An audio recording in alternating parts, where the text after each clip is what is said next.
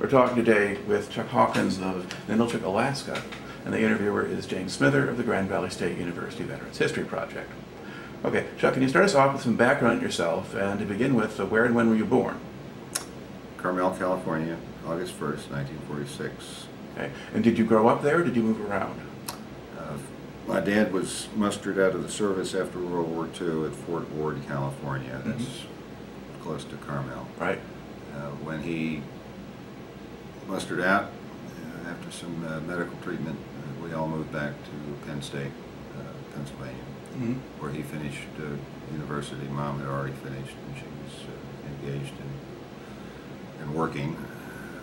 And in 1950, a federal recruiter came by and asked if people would like to become school teachers in the territory of Alaska. They were educators they had a minor in education. Dad had a degree in forestry, Mom had a degree in home economics. And they took advantage of the opportunity to go to Alaska and teach school. They liked it and we stayed. All right. Now what part of Alaska did you wind up in? The assignment was at a village called Ninilchik, which was settled by Russians in 1792. So it's a very old historic town. It predates a lot of the rest of America, but it's Russian in origin. It was a two-teacher school. Mom taught grades 1 through 6. Dad taught grades 7 through 12. Two-room school with pot-bellied Franklin stoves in each of the classrooms. But we homesteaded there on the Kenai Peninsula, and that homestead still exists today. My brother and I share the property, and I'm responsible for the old cabin that we grew up in. And it's a little bit, it's a cabin, but it's got 2 levels and 3 bedrooms and 2 baths, and it's reasonably good size for that time of life when people were homesteading there. Now, was the population of that area, were there Indians or Aleuts there, or was it mostly white settlers or people who've been there a long time? There had been Indians in the peninsula when the Russians got there. They had largely been integrated, married out, or moved out by the Russian settlers back in the late 1700s, early 1800s. And by the time we got there, there was a lot of Russian influence over names like Dimitrov and Askalkov and Kwasnikov and so on and so forth. But the Indian influence could only be seen in the somewhat darker shades of skin on the Russian-speaking population. Ninilchik at the time, the village proper, had about 136 people. The schoolhouse is on a hill overlooking the village, and it sat beside an old Russian Orthodox church, which is still there today. The schoolhouse is long gone, but the Russian Orthodox church is maintained, and it's one of the dozen or so iconic Russian Orthodox churches in Alaska. Some of the other ones are bigger and more interesting, but Ninilchik has its Russian Orthodox church. Right.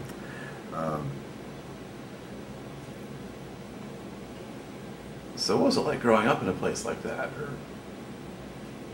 Well, I didn't have a frame of reference until I left there to see what it was like somewhere else. And I used to joke with my classmates at West Point that you had a paper route when you were a kid and I worked in a fish cannery. Well, some guys worked in fish canneries too, I'm sure, but growing up there you hunted and you fished, and you just sort of accepted that there were things that were different.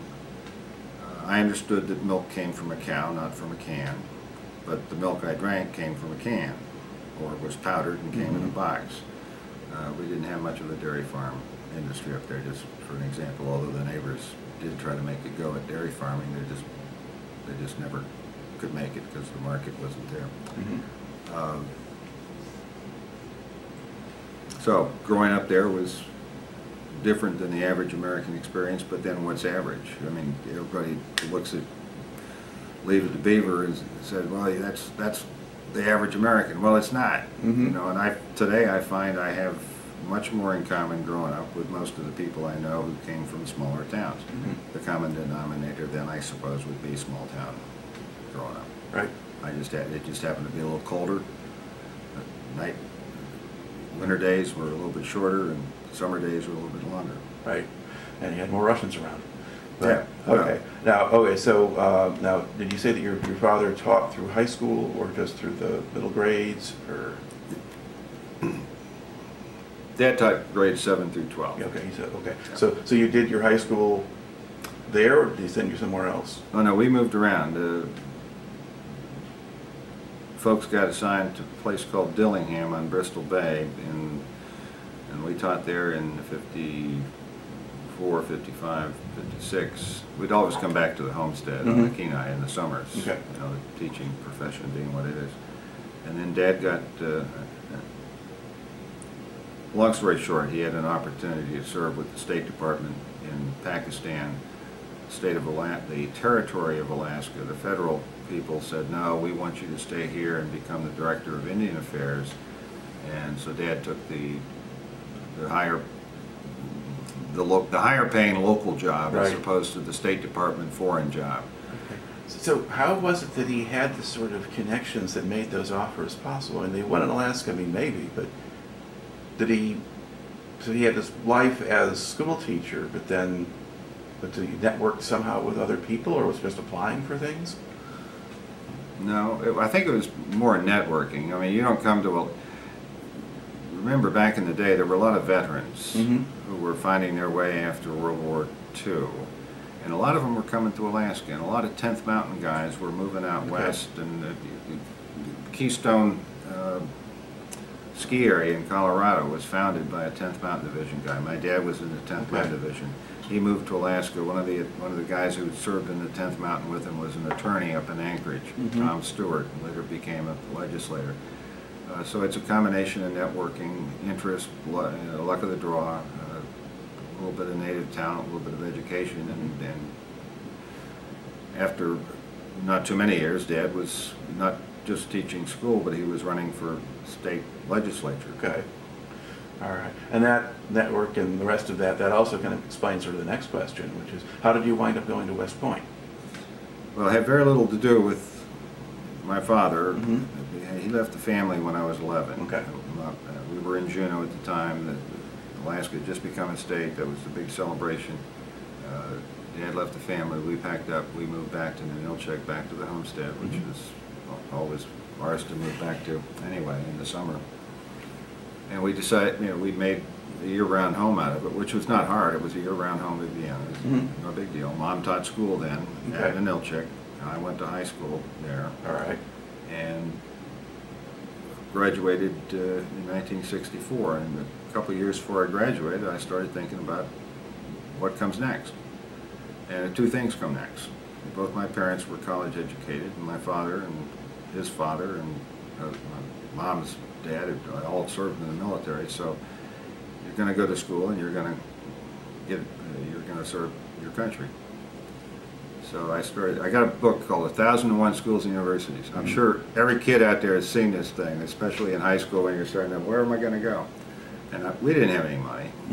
So I started going down the freebies, or I started looking for student loans. Where can I go and get a loan? And I noted that the military academies, or the military academy, the Naval Academy, the Air Force Academy, were all no charge. They paid you. So I tucked that away in the back of my head. I applied for and got a student loan to go to Seattle Pacific University. If I became a teacher, the loan would be forgiven or cut in half or whatever the deal was. So I had that sewed up and I was ready to go to Seattle Pacific, but I'd also applied to West Point. I didn't apply to Annapolis. I didn't apply to the Air Force Academy. The Army was what I wanted to do. If I was going to go in the service, go first class, get an education, get the commission, be an officer, do your time, serve the country, figure out what's next later on. Now, aren't there a lot of pieces that have to get put together for a West Point application?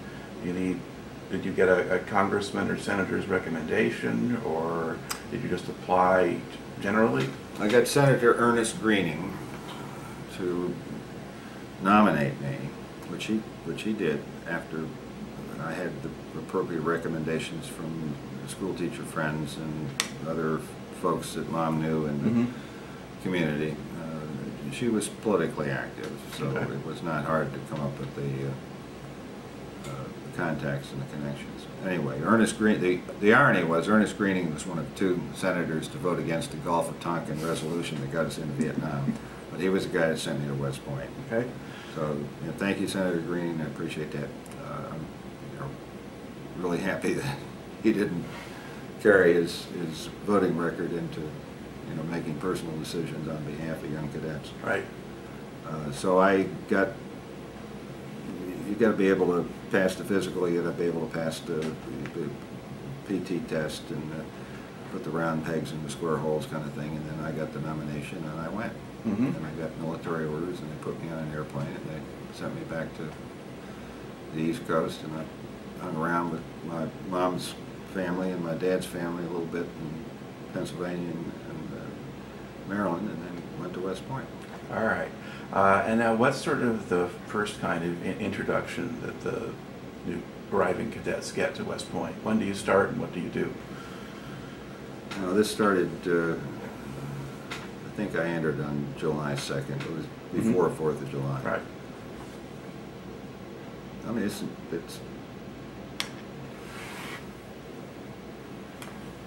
making me go back and think about stuff that I haven't thought about for a long time. But you get there and you are examined once again to make sure your backbone straight and you can squeeze your buttocks together and wear a jock strap, and that's about it. And they turn you around 3 times and they put you in some clothes and they send you out to the quadrangle to meet the upperclassmen. The upperclassmen sort you out and then they send you to your barracks.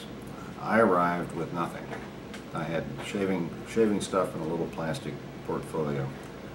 That was it. No suitcase, no gear, 0. And they were very upset with that because they didn't have they couldn't tell me to pick up my bag or drop my bag, which is what they were doing to all the other guys who had suitcases. Pick up that bag, drop that bag, pull your head in. So we got past the fact that I showed up with nothing except shaving gear. The Army's supposed to take care of you from that, but they give you stuff to wear, shoes, and that's what they did.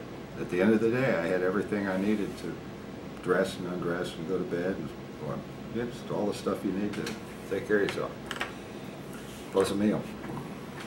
And then don't they there, because this is the summers before the actual semester starts, you get some version of orientation or hazing, or just this is what life in West Point is like? The first 2 months is oriented toward getting you acquainted with the military. And as you get it's the rough equivalent of what a draftee or a new recruit would go through in basic training. And that takes about 6 weeks. In the last couple of weeks, they start orienting you toward your West Point academic requirements, what you're going to have to do, the kind of courses you're going to be taking, how the routine works, what time you get up, what time the upperclassmen coming back. So the upperclassmen reintegrate into the Corps cadets. The new cadets, us, get to be integrated into the regular Corps as it reforms after the summer period. And everybody's off in the summer period doing various training events or on leave. You get 30 days of leave and 30 days of some kind of military training during the summer. So once our period of instruction, acclimation, and introduction, which they called Beast Barracks, was completed, then we were assigned to our academic, or to our regular letter companies for the academic year. The Corps is divided, at the time, was divided into 2 regiments of companies A through M, and I was assigned to company E1, Echo 1. Halfway through my time there, they reorganized the Corps into 4 regiments, and I stayed in E1, so I didn't have to change letter companies. But a lot of guys from the 1st Regiment got reassigned to the 3rd Regiment. A lot of guys in the 2nd Regiment got reassigned to the 4th Regiment. Were they increasing the number of cadets or just making more units out of the ones they had? more the latter, Okay. but some of the former. Okay. The number of cadets was gradually increasing over time. They had a construction program to build new facilities on the academy grounds, new dormitory space, Right. barracks. As you go through the Beast Barracks treatment, and that's, the name implies a certain amount of hazing, and you were describing that with the picking up, dropping bags. How easy or hard was for you to make that adjustment? Do you think you did it quicker than some of the other guys, or? Beast barracks was not a problem for me. Okay. So would they try to kind of do things to frustrate or aggravate the new cadets, or provoke them, or? Yeah, mostly it was physical. I don't know how much of it would have been called psychological. Mm-hmm.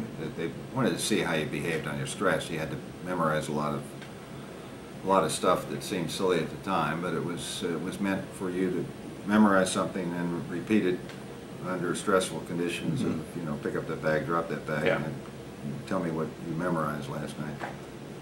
But it all serves a purpose downstream. If you can't remember the call for fire when you're under fire and you need artillery support for your guys, and Mm-hmm. you better know how to talk on the radio and call that stuff in. So it physically was not, I mean, it was challenging, but it wasn't something a kid from the wilderness couldn't handle. Yeah. All right. Now, what's the curriculum consist of? What are you mainly studying? Very heavy into math and engineering, science and engineering.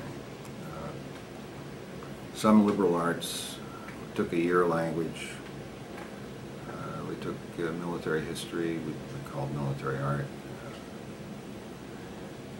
But I would say 70% of the studies involved what we'd call hard science, physics, chemistry, soil engineering, mechanical engineering, civil. The total sum of the educational experience at the end of the 4 years gives you a rough equivalent of a civil engineering degree, although it doesn't say that, it just says Bachelor of Science. Yeah. You know, today it's much different. Today you can major in language, you can major in math, you can major in physics, you can major in chemistry. They've got a bunch of different majors programs, and some of those programs are not hard science, Mm-hmm. but more liberal arts kind of things, which is fine. I mean, things move around, things evolve, things change, and that's the way it's supposed to be. Yeah.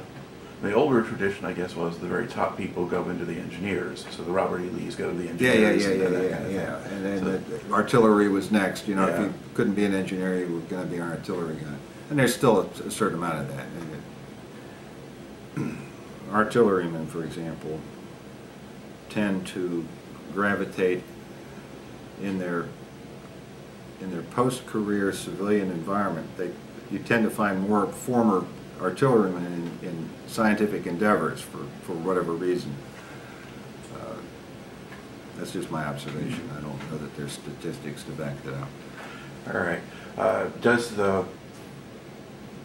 Now you start out as we could call college freshmen. Do you have a different label for them after the first year? We're called fourth classmen. We're Okay. in fourth class, and then by the time you graduate, you're in the first class. So fourth, third, second, first class. The nickname is plebe, but fourth classmen will do just fine. Okay. Now, are there differences in terms of the roles you play on the campus, or the way in which you're treated as you go from one class to the next? Well, plebe year is the year that you get harassed. You got to do all the chores. You got to, when the laundry is delivered by the laundry truck, you got to sort it out and make sure it gets to the right room. You've got to deliver the mail. You've got to let people know what time of day it is, and it's time to get out to formation. It's time to go to breakfast, lunch, dinner.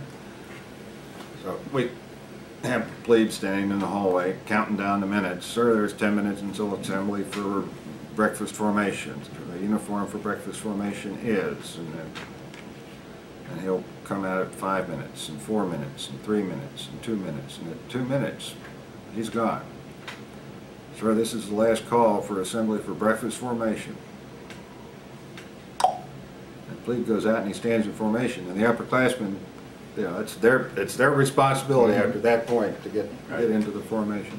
That's just an example. I mean, some some plebes are treated better in certain companies than other plebes are treated in other companies. And some companies have a reputation for being very easy, and some companies have a reputation for being real assholes. Okay. And where would you put your company in that scheme? Yeah, it's sort of leaning toward the hard end of things, but by no means in the worst category. Okay. All right. So you've got your academic side of things. Now, what else goes on at West Point during the year? Now, are they bringing in military people from the outside? Do you have special events or things like that go on? During the academic year, it's mostly academics. Okay. We're carrying course loads anywhere, I think the lowest was 17 credit hours in a semester, and topped out somewhere around 23, 24, depending upon if you were in your junior, senior year and took an elective. You got electives in your junior and senior year, and usually one elective per semester in the final 2 years. The only thing that we studied that had more of a direct relationship to military performance than it did academic skills was a course we loosely called tactics. Once, 2 times a week, 2 or 3 times a week, usually the last course of that day was a course on military tactics, and we'd study all the way from squad, individual skills, squad, and all the way up through platoon, company level. At some point we got into battalion and brigade level tactics. But it was more of a study of the historical survey of what had happened in the Korean War, what had happened in World War II, and somebody pick an event. It would be above and beyond, but at a level of detailed granularity, much finer than our military history course. In the history course we might study Napoleon. Yeah. But here we might study some no-name captain who took a ridgeline in Korea, and how he deployed his troops and how they dug their foxholes so they'd have interlocking fields of fire. And what does this mean to you, you cadet, when you become a lieutenant and have to go out and do it yourself? All right. Now your West Point is up the Hudson from New York City. Did you get a chance to go into New York City periodically, or do they have activities down there? I think I got to go into New York City once for a basketball game when I was a plebe. We were in the National Invitation Tournament. Didn't the Corps of Cadets go and march in parades and that kind of thing? Well, we did, but the whole Corps doesn't go. Okay. They'll just pick part of a regiment and then it'd be a representative sample. I didn't start going I didn't get into New York City often, maybe twice a year. But for some whatever reason. Of course, after plebe year, you start getting weekends. Yeah, not every weekend, but you might get one weekend every 2 months with your buds, and you could go into New York City. One of my classmates had a father who had a condo in the city, who was also a 101st guy, as it turns out, jumped in at Market Garden, jumped in at Normandy, jumped in at various operations in World War II. Anyway, in your junior year, your senior year, you got more free time and more free time. All right. Now, how aware were you of what was going on in the outside world, whether at home or, say, in Vietnam? Because you're there, you get there 64, and Vietnam hasn't really heated up, but there's noises by 68. Right. It's really going. So how aware were you of all that? I think we were reasonably aware, but again, we're kept. We're kept inside a cocoon of perspective that shields us somewhat from the other perspective that you're seeing on the regular college campuses. And I think what you have is a situation where the cadets are not as exposed as much to the protesters' ideas as they are the fact that there are protesters out there who don't like what you're going to be doing. so you're shielded more from the idea of it. And of course, that's easy to do because we didn't. I mean, we signed up because we had the opposite idea. Right. So we didn't hate the protesters, but we were aware of them. Mm-hmm. Every time we'd go on a parade in New York City or wherever, you'd have protesters hanging around. Right. And once in a while, you'd have some that try to break into the academy grounds, but that never happened. I mean, they'd be at the gates outside, miles away. I'm not sure. Well, no, actually, that was part of getting there. So you're aware of that. What about sort of the progress of events in Vietnam? And how much did you pay attention to that?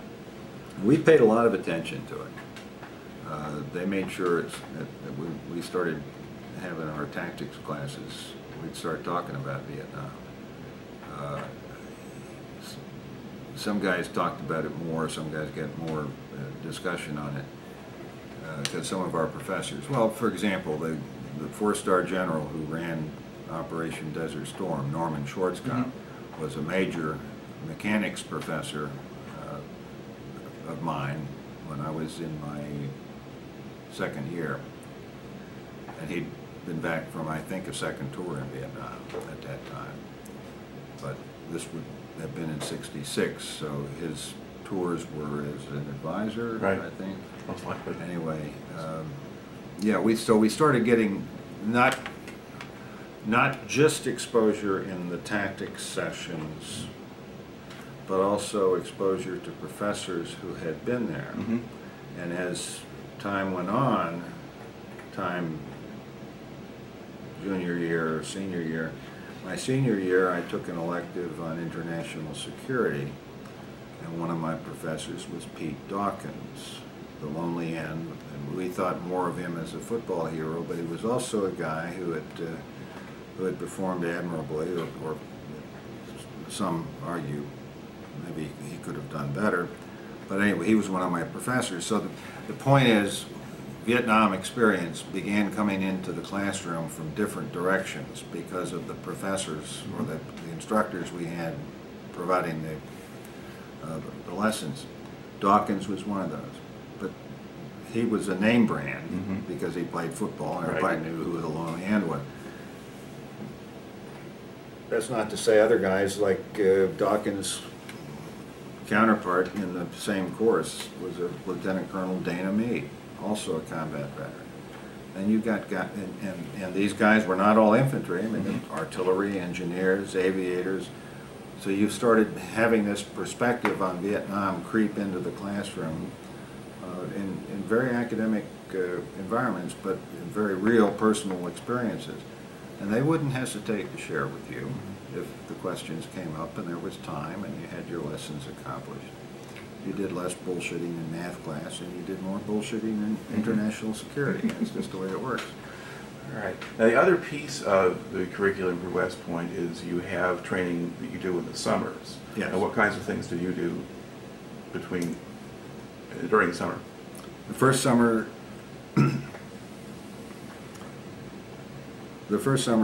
which is the summer between your plebe and your third class year, which is also called yearling year, obvious reasons.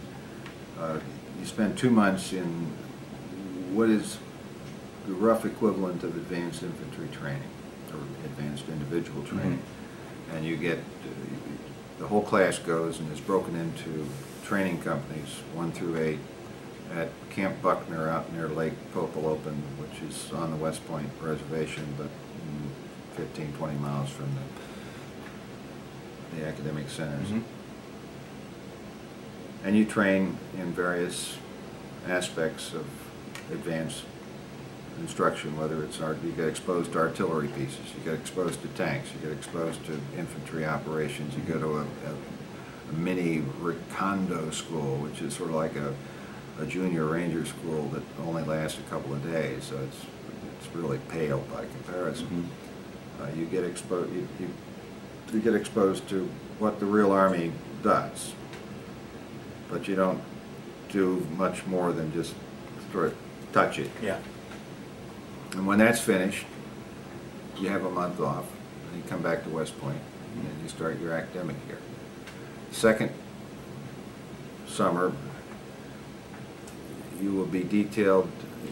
You start having choices at this point. Depends on what your preferences are and what your seniors think of you, but you can be detailed as a soon-to-be second classman. You can be detailed as a squad leader of new cadets coming in, so you can be in charge of a squad of plebes for a month, and then you go off to do some training in a regular Army unit, and then your final year you can reverse the process. You can, be a senior cadet in charge of new cadets coming in, and which means you'll be a platoon leader or a company commander or a training sergeant, and then when that month is over, you go off to an Army unit, and we call it, the term is third. You be a third lieutenant, but that's sort of hokey. I mean, you're a guest of the unit for a month, and you get exposed to officer life, and you get exposed to what real troops sort of look like, and everybody sort of says, oh, well, what are we going to do with the cadets while they're here so they don't really interfere with what we're doing? And so you're lucky to get much actual time with the troops. They might have a program for you that takes you around their Army base and just lets you spend time becoming acquainted with motor pools and radio communications, and you might spend very little time actually training. Right. But it's all good. It's all good time, and it's all worthwhile, and it all gives you a perspective. Okay. Now, where did you go to do that? I went to Alaska, as a matter of fact, and it worked out just fine. Okay, so what unit did you visit, or what base did you go to? I went to Fort Richardson. I do not remember the unit. I think we actually, out of a month, we actually trained with the unit on one field exercise over a 3-day period. What stuck with me from that 3-day period was infantry radios in tracked vehicles do not talk to armor radios. You've got to have the artillery. There's an overlap. Infantry bandwidth, artillery bandwidth, armor bandwidth. So if you wanted to talk to the armor, you had to have some armor radio to bypass the. But the armor and the infantry both had to talk to the artillery.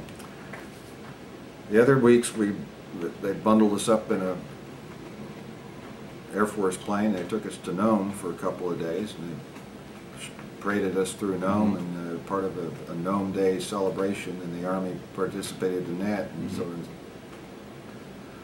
but the best part was they had the unit was going up to Agglutinin Glacier for mountain and glacier training, and we spent just over a week up there camped out. We went up on a glacier and we taught how to rope across crevasses, how to tie the right kind of knots to get down in and get back out, and how to rescue people, and how to come down an ice face with a climbing axe, and just that's anything having to do with glaciers and mountain climbing. We spent a week doing, including rappelling and stuff. That was interesting. It was individual skills. Yeah. It was something the active Army guys were going to do, whether cadets were there or not. And cadets weren't going to interfere with it. They were just going to be part of the same training. Everybody did it from colonel on down to the private. All right. Yeah. And then did you have another assignment? Did you go 2 different things, or just to Alaska? Just to Alaska. Okay. And then for 1 month, Yeah. that year, that summer, my other assignment was as a platoon sergeant of new cadets coming in. Right. But then you have sort of 2, but you've got Well, another year, and did you have another assignment someplace else? Yeah, I don't mean to sound confusing here. The year between between third class and second class, Yeah. the year between yearling and we call the second classmen cows. I don't know why the hell we call them cows. We call them cows. The summer between yearling and cow year, I went to the Army's Airborne School. We had an option. We could give up some leave, and we could go to Airborne School. So getting it backwards. You better snip this part of the tape out. No, this, it doesn't. In a way, it doesn't really matter so much exactly what order it is. More what set of experiences do you have over the course of your Well, time before I at graduated, the summer before I graduated, the summer before my senior year, I went to airborne school. Okay. The summer before that, I was. That was in Alaska. I was in Alaska. Okay. And then the airborne school summer, when the airborne school was completed, I went back to West Point to be a senior cadet in charge of new cadets. Right. As a platoon sergeant. Okay. And what did the airborne school actually consist of? We went with it as part of a regular airborne school rotation. There was about 20, 30 cadets went there. We had we had our own barracks. The only thing we didn't do that everyone else has, or all the enlisted guys going there have to do, is what they call 0 week, which is basically a week at KP while the class ahead of you graduates. So we were there for 3 weeks of airborne training. We got to 5 jumps in the last week, and then we went on leave, and then we went back to West Point to do the final period of training. Now you finished West Point, so you're going to graduate in '68. Right. That's on schedule. Okay. Once you graduate, what do they do with you? You get leave. You get 2 months of leave. You can go do whatever you want. And after that, you report into your new duty assignment. Okay. Now, do you get any other kind of schooling, or because some people I think would go to like Fort Benning for infantry basic and that kind of thing? Your first duty assignment tends to be the basic course of the branch that you go into. If you go into signal, you go to signal officer's basic course, but you get your leave first. Yeah.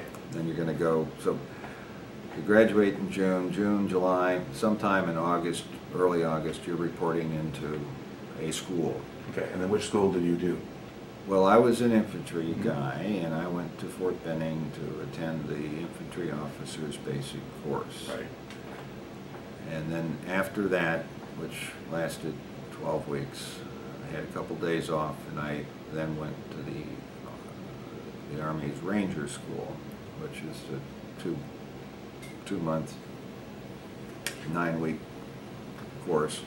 And when that was completed, then I had some leave time, a couple weeks off, and I went to my first duty assignment. Okay. Let's talk a little bit about the schools. What does infantry basic school add to what you got at West Point already?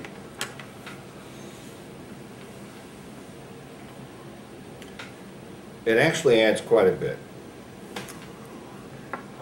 It lets you crack open the manuals. It lets you be with other lieutenants, not just West Pointers, although you have a number of classmates with you. But you'll be exposed to ROTC graduates, OCS graduates, everyone in. This is one way the Army has of bringing everybody onto the same page. One common set of standards, one common set of this is how you guys are going to be, whether you came from West Point, ROTC, or OCS. So there's a lot that the Army may not teach you, or cannot, or doesn't have the time to teach you at OCS, or ROTC, or West Point, that they'll bring together. Now we got all these brand new second lieutenants. They all know something, but we don't know what they know, and we know there's a lot they don't know. So we're going to start them here with squad tactics, and we're going to take them, build them up to platoon tactics, and we're going to let them know how that platoon fits within a company, what company tactics look like.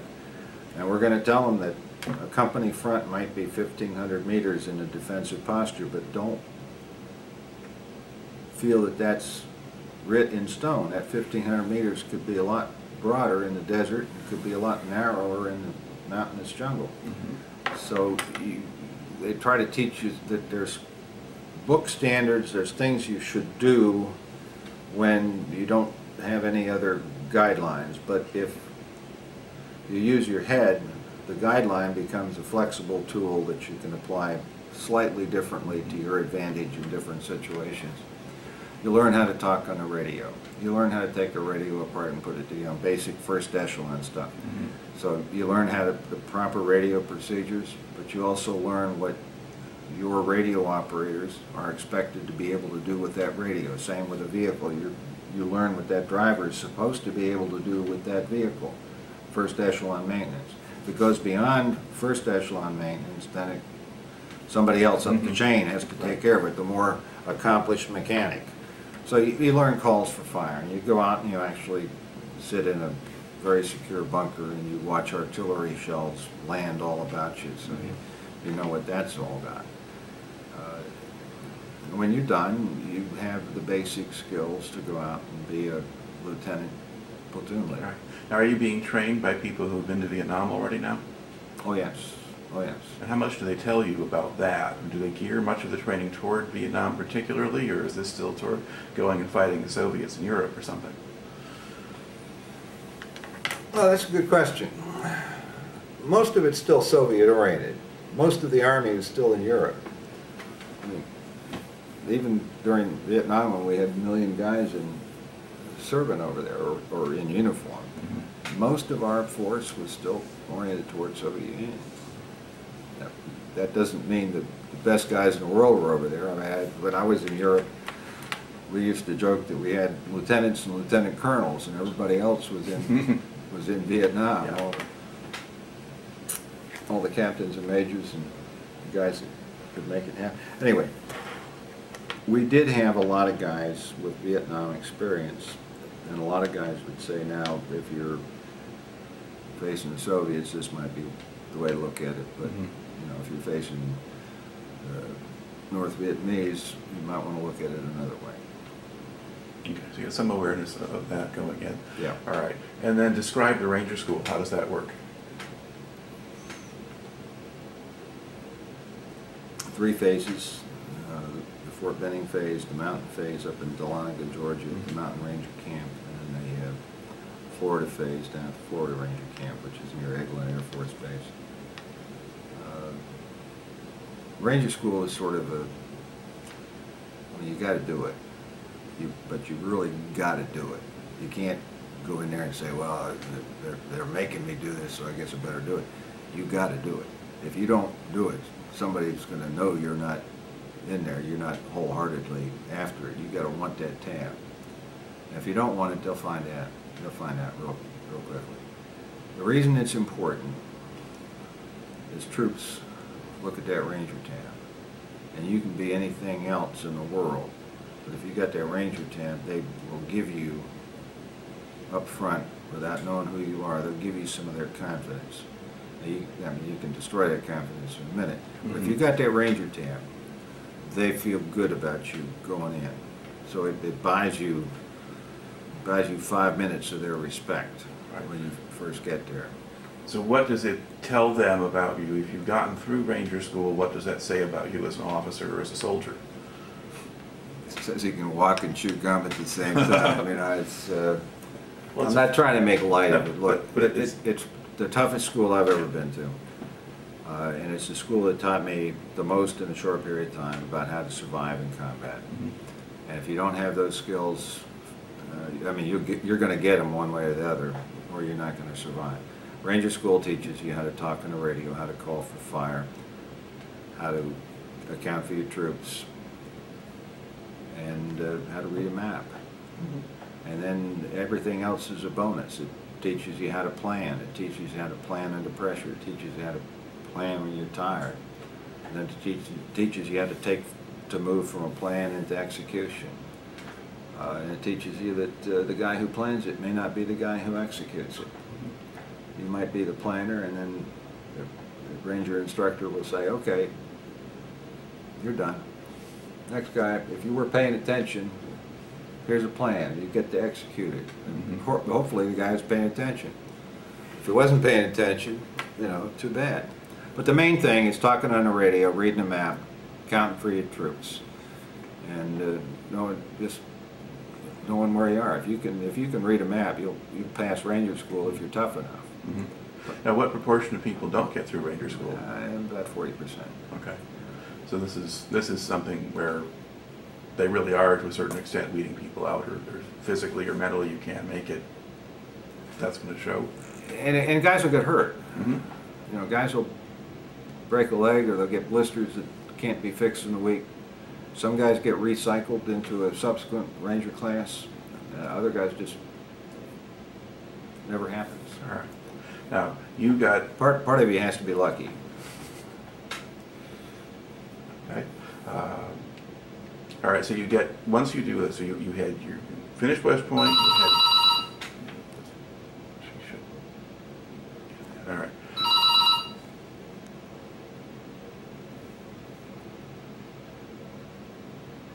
All right. We were talking about so you get through the Ranger School and so forth. So you've done all of these different things.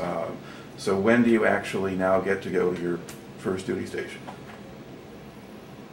I reported my first duty station in December.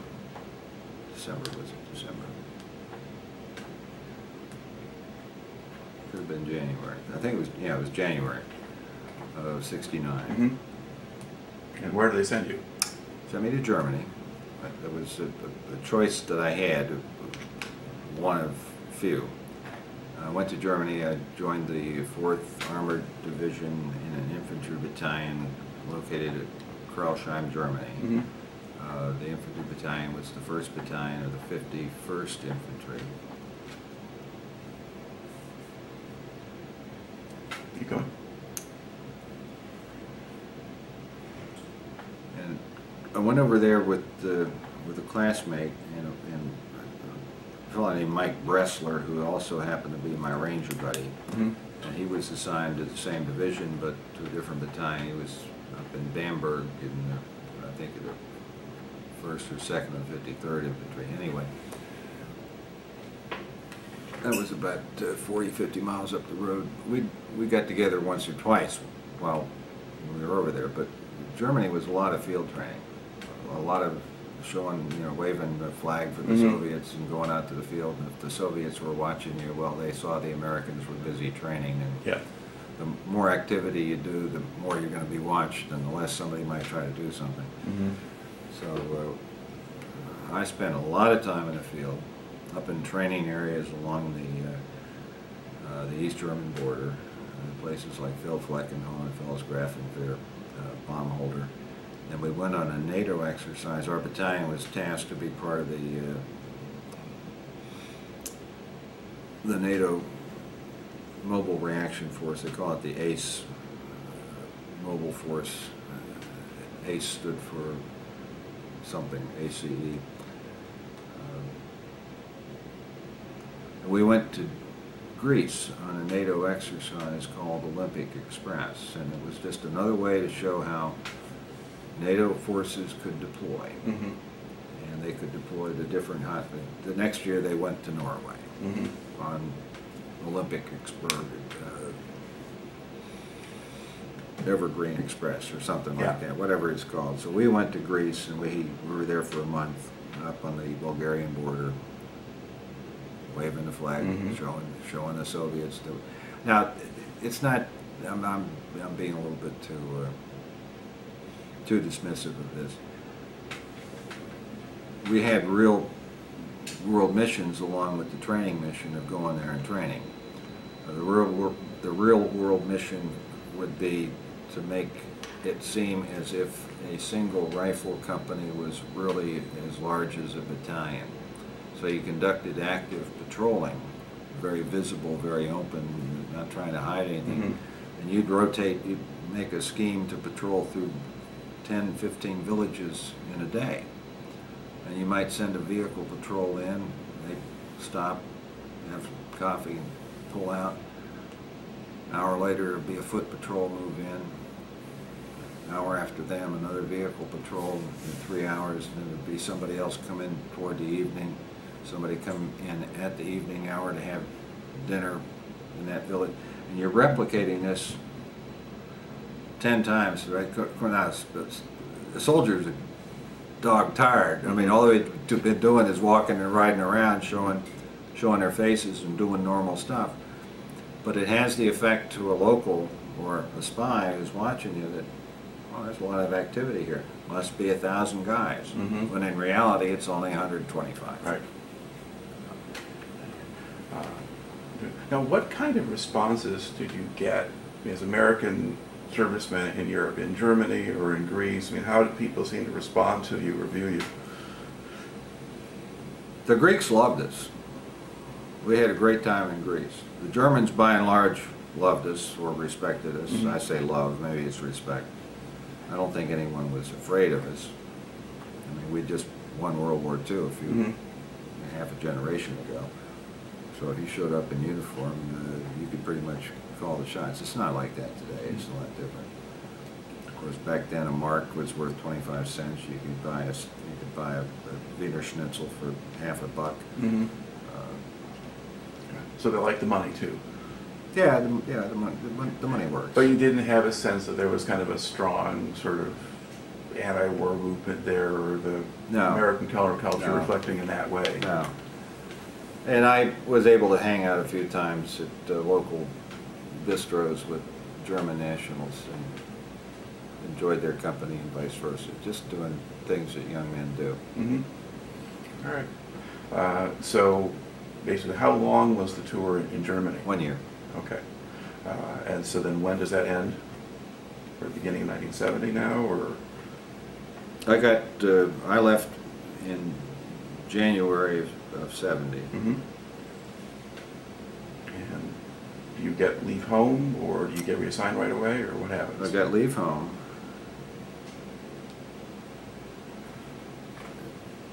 Interesting story how this came about. My classmate Mike Bressler up in Bamberg was all over me to go to flight school. He said, "Hawk, if we go to flight school, that's 9 months. We don't have to go to Vietnam." He said, "We can delay the inevitable. Maybe the war will be over by then." This wasn't the express statement, but this was the implied desire. And I said, "Okay, Mike, stop. Oh, come on, we'll go down to Stuttgart and we'll take the tests." So we went down to Stuttgart and we took the tests. Medical and the physical and the round peg and the square hole. And we both did well. Now, the rule was, back in the day, that if you had orders for 2 conflicting places of duty, you got to choose. And Mike and I both got orders for flight school and Vietnam on the same day.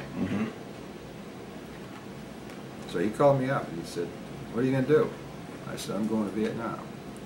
He said, "Oh, man, go to flight school." I said, "No, the Army's not going to teach me what I need to know in 9 months, how to survive in the air, that I've already learned in the past Humpty Dumpty years how to survive on the ground. I'm going to war." Well, he understood that, but he didn't like it. My wife at the time doubly didn't understand it, and triply didn't like it. I mean, she was really upset. But I went, how that happened is I got back to the States. I had some time off, a couple of weeks. I went skiing in New York, back at West Point. It's the only time I've been back there, go skiing before I went to Vietnam.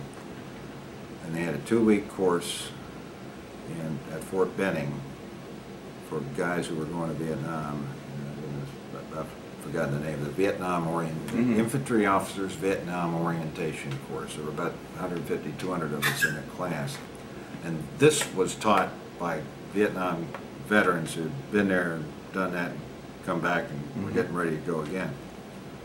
And the course was full of first lieutenants and captains. That was about it. It was 2 weeks, and it was very intense, very, it wasn't so much hands-on, but you were in a classroom, they were showing you maps, they were going over real live, honest-to-God operations, and guys were pointing out things like, if it's the dry season, this is one way, and if it's the wet season, it's another, and you can split your forces across this river because there's no water there now, but 2 months later there'll be a raging torrent. You better not split your force.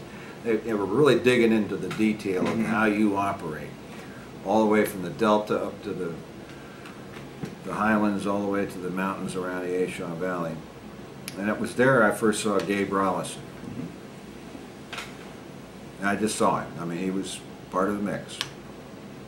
And I did not meet him then, but he was in that class. So got done with that class, and I had some more leave time coming. And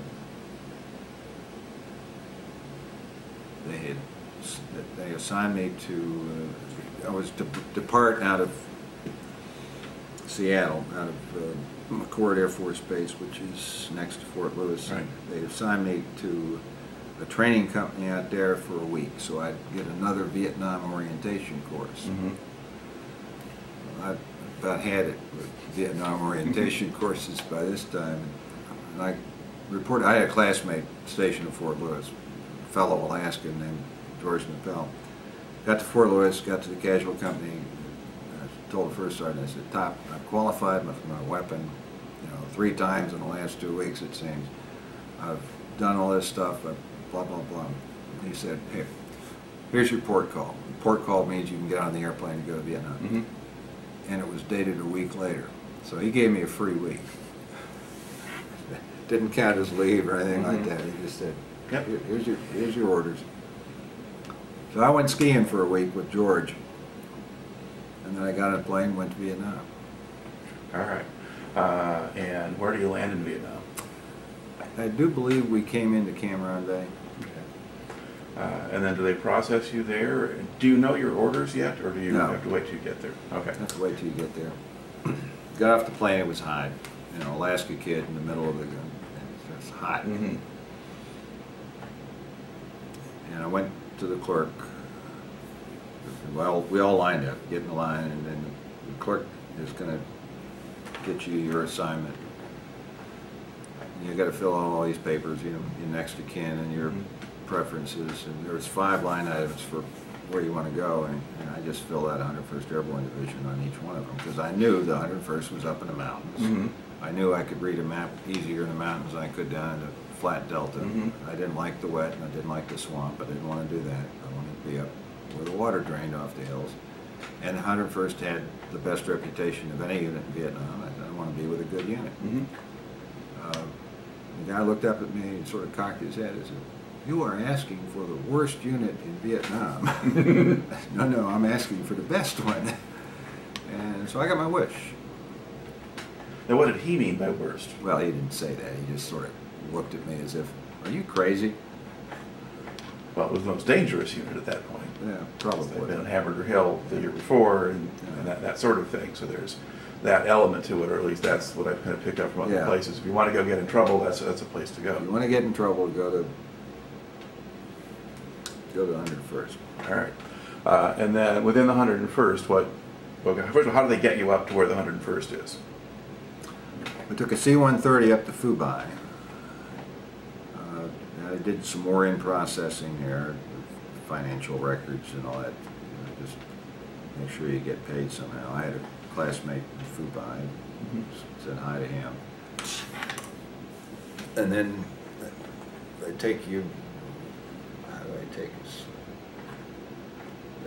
They probably put us on a helicopter to take us up to Camp Evans. I'm just guessing. They did not put us on the C-130 because They could have put you on a truck, I suppose. they could have. That's the alternative. I'm just trying to think if I rode up in the truck, and I don't think I did. So I think it was they ferried us up in a helicopter. It could have been a Chinook. Take 20 or 30 of us at a time. But once again, there's a Vietnam orientation course waiting for you. It's called the Screaming Eagle Replacement Training Center, SERTS, CERTS. And it's 2 weeks, and I lasted a week, and I knew the battalion I was assigned to at this point. Did not know anything beyond that. 2nd Battalion, 506 Infantry. At the end of the first week, I called the battalion headquarters, talked to some NCO in the personnel section. I said, "Send a Jeep over here to get me." 5 miles away, but not 4 miles away, but however it was, it wasn't that far. And lo and behold, their Jeep shows up. The senior sergeant leans out, "Are you Lieutenant Hawkins?" "You betcha." I threw my shit in the back of the Jeep. And a CERTS classmate of mine, 2nd Lieutenant Dudley Davis, said, "Well, I'm going with you. I've had enough of this too." Maybe I impressed him or something. He wanted to be like Chuck. So he was going the same time. We got there. and they dumped us out in the battalion headquarters. And Colonel Lucas, the battalion commander, was in the rear at the time. And just talking to the driver or the NCOs and whatever, you start to build your little stories. You're over there at Search for a week. Where are you going to be assigned? Oh, the 2nd Battalion. Well, they're good. They do this, they do that. So you start picking up bits of information about the enemy. I knew Lucas was a West Pointer. I knew he was class of '54. I knew that if Davis went in to see him first, that I would probably have more face time with him seeing him second, because there was only the 2 of us. So I encouraged Davis to go ahead. Okay. I want to pause right here. This tape is about up. No, it's not complaining. All right. We had gotten to the point where you've now gone up to join the 2nd Battalion of the 506th Regiment, 101st Airborne Division, up at Camp Evans in Vietnam, and this is about March of 1970 now, or February still? Yeah, this would be March. I got over to Vietnam February 22nd. This would be March. Very beginning of March then. Yeah. You spent a week at CERTS before quitting. Yeah, 1, 2, 3, somewhere around there. Yeah, okay. All right, and you are about to meet the battalion commander, Lieutenant Colonel Andre Lucas, and you've calculated that you want to spend some time talking to the guy, so you let the other guy go first? Right. All right. So Davis comes out. He's been assigned to Alpha Company. He's all happy he's going to be a platoon leader. He's a pretty gung-ho kid. He's from Colorado. He's like, nice guy. I go in and get to talk to Lucas a little bit, and I announced pretty close to up front that I want to be a company commander. And he says, well, we're going to see how you do as a platoon leader first, and then we'll make a decision on you commanding the company. And that's fine, you know, to be expected. But I put my marker out there. So he assigns me to Charlie Company. So I come out, and Davis and I go over to the mess hall and get some dinner. The next few days, getting oriented at Charlie Company, getting my gear stowed. Lucas arranges for us to be taken around to different places to get sort of oriented on the battalion. We go out to Firebase Jack. I see Rollison again. His company is securing Jack. Got there well ahead of me. I got to see Dave Rich, the legendary artillery battery commander of Bravo Battery, 2nd of 319th. He was there.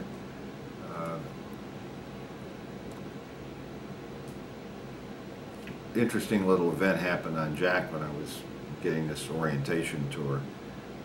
Lucas was he wanted to experiment with what are we going to do with all these infantry machine gun links and shell casings.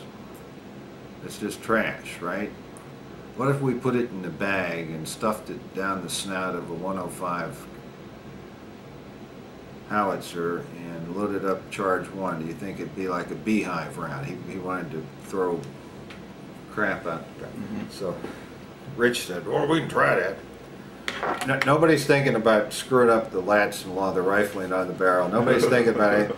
It's just, you know, a grunt's beehive round, all this brass and trash.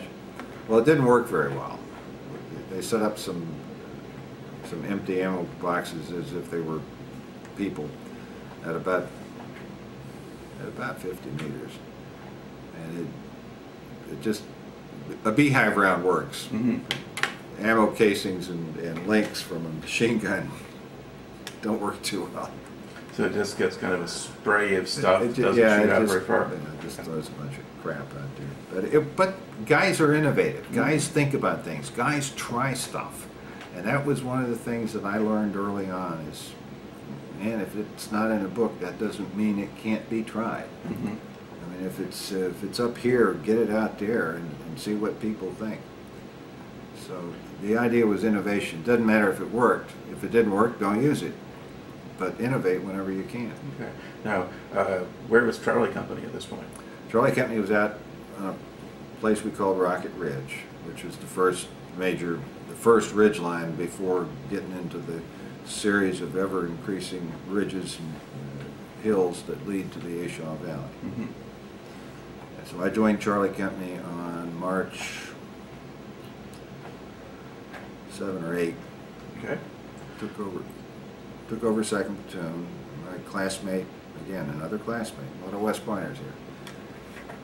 Charlie Lee had been commanding that platoon, and Charlie had a good reputation in a battalion. He was well thought of by his troops, and the troops wanted to know who was taking his place.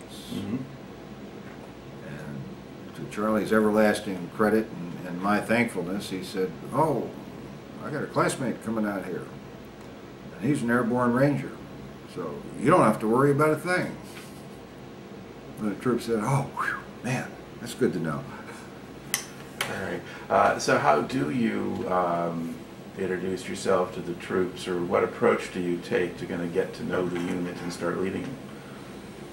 Charlie and I have an overlap of a day. Mm-hmm. He spends the first night, and he takes off in the chopper the next morning. He's got a job in the Tactical Operations Center up at the Battalion.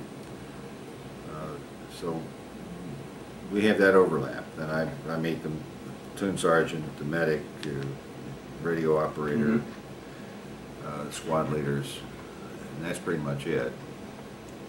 And then the next day, leave is gone, and I asked the platoon sergeant to take me around the perimeter. I just want to see all the positions. I want to say hi to all the men. Mm-hmm.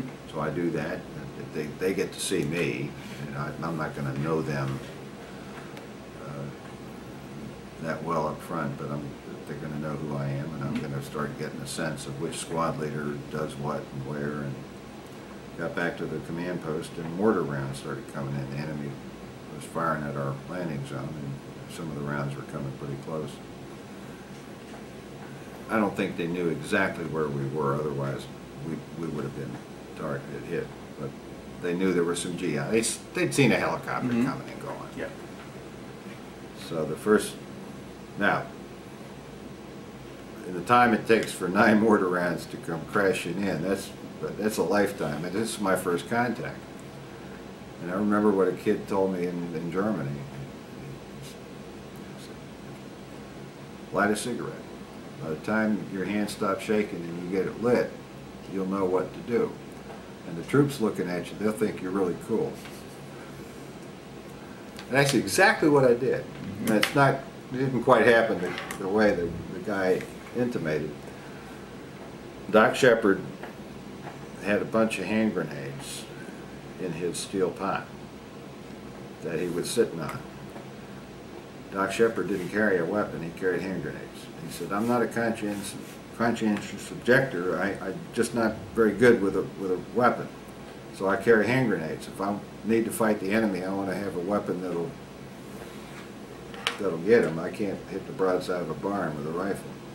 Well, he dumped his helmet of hand grenades into my lap and said, "Here, sir, you'll need these." And puts the helmet on his head, and he goes off to see if there's any injured guys from the mortar fire. And I'm sitting there with a bunch of hand grenades. Need these? I haven't even smoked my cigarette yet. What are you talking about, need these? So I didn't know what to do. I didn't know if to put the hand grenades in. Anyway, long story short, the firing stopped. I went to one of the positions that the guys had been firing back at where they thought the enemy might be. I cranked up a patrol. The squad leader and I went out with 3 or 4 guys. We poked around for half an hour, 45 minutes, didn't find anything, came back. You know, what that did was it let the enemy know we would respond in some way, and then we moved.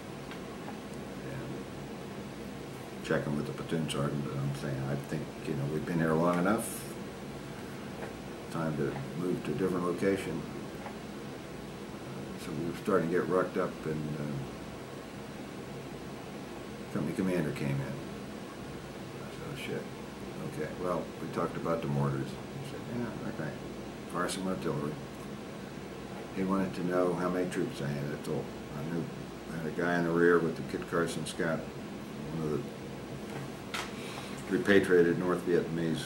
They were undergoing some training, and so I knew where all my guys were. Where are we in the map? Well, I said, "We're here." And he said, "Well, I think we're here." I said, "No, sir, we're here." He said, "Well, call an artillery marking route." on that hilltop up there, and if it's there, then we're here, and if it's there, then we're over here. I said, okay. So I called an artillery marking round, and it landed over the hilltop that lined it up with where I said we were. And Vasquez turned around and said, okay, my helicopter will be your visual reconnaissance bird. You can go up and you can recon and see if you can find out where that enemy fire was coming from. I'll go talk to your soldiers. So I flew around with a crazy pilot for about 30 minutes. I mean, this guy was in and out of the trees like you wouldn't believe. Sometimes he'd go into a dead end and he'd back out.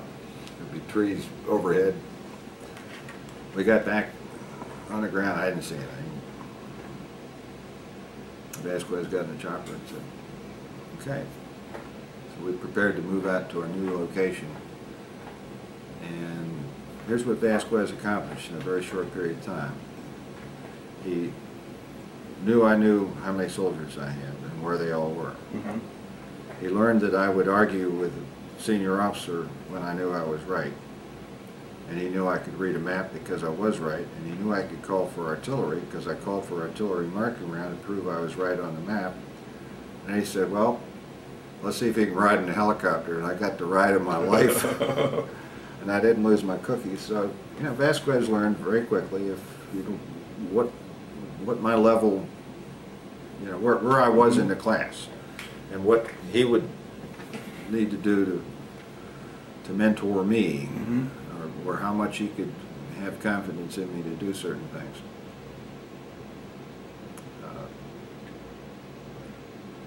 Well, he seems to be a pretty distinctive character. He's legendary. Yeah. Absolutely a legend.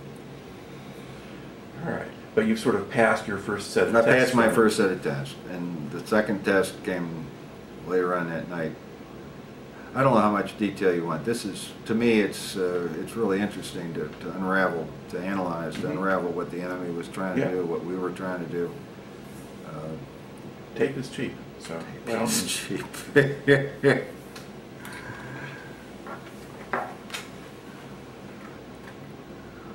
So what does happen then? Need a map or a sand table. Rocket Ridge. There's an old fire base which is not very big and it's not very high. It's not very important, but it's on Rocket Ridge. It's called Helen. It's at the one end where we were working. You go beyond Helen along Rocket Ridge, it becomes higher and higher, and eventually you come to a much more mountainous area, Firebase O'Reilly, and then beyond that and farther to the north is Ripcord. Mm-hmm. Anyway, Rocket Ridge is maybe 300 meters above sea level, so it's not that high. Vasquez has two platoons on the forward slope facing the South China Sea and two platoons on the back slope facing the rest of the mountains. And he's working along Rocket Ridge, and some of the platoons are up higher and some are down lower. I was down lower on the back side. And the enemy had, in the area they had a unit called a K-12 Sapper Battalion. And the Sapper Battalion, we learned, had been tasked to find out if it was easier to send sappers, specially trained infiltrators, against infantry units in the field as opposed to sending the highly trained sappers against infantry units defending fire bases.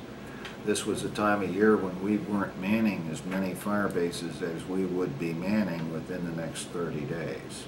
So they had the luxury of time and resources to put against this experiment.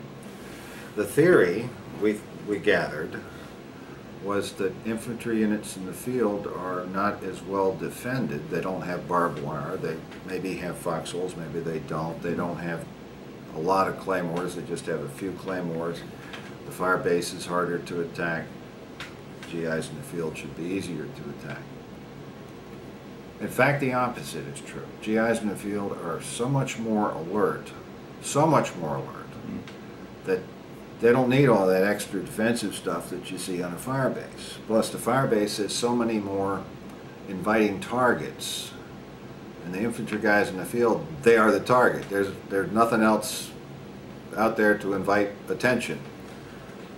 They're defending themselves. They're not defending a hilltop or a artillery battery or a radar set or a tactical operations center. So the enemy experiment ended up failing miserably.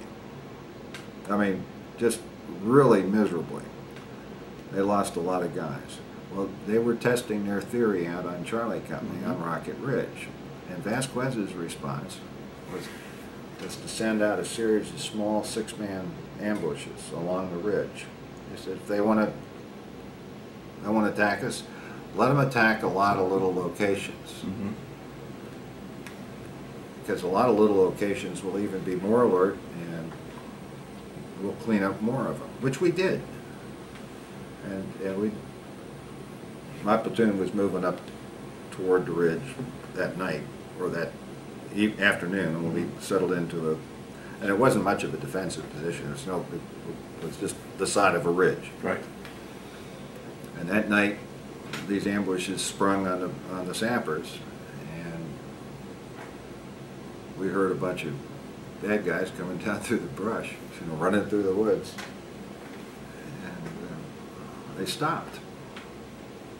And you could hear them chattering, and they weren't 50 feet from our perimeter. They didn't know we were there, and the troops are going. Well, I know we had claymores out there. Of course, in a defense like that, where they don't know where you are, even when they know sort of where you are, you don't want to fire machine guns or rifles. You want to throw grenades or blow claymores, because they don't give away your location. So I got forward to where the bad guys could be heard, and I listened, talked to one. I said, okay, let's blow a claymore and see what happens. And we did. And there was a pregnant silence. You could hear it throughout the entire jungle. Not a creature was stirring. And then they just fired RPGs wildly into the night. I mean, you could see the trails and stuff, and then running away. And then I called up the company command post, and I said, I need some artillery down here. And got some artillery firing. I don't know if that was effective, but we sure surprised them. We went out the next morning, and we picked up all sorts of stuff. RPG vests, RPG rounds, medical stuff. One of the guys, one or more, had been wounded. There was a lot of tape and gauze and some bloody bandages. So that was sort of a good feeling. And I continued up the ridge, made a night defensive position on the ridge that night. Nothing happened with us, but Vasquez's, the platoon he was with farther down toward this place called Helen, was hit by sappers, and Vasquez, the platoon he was with, stopped those guys cold.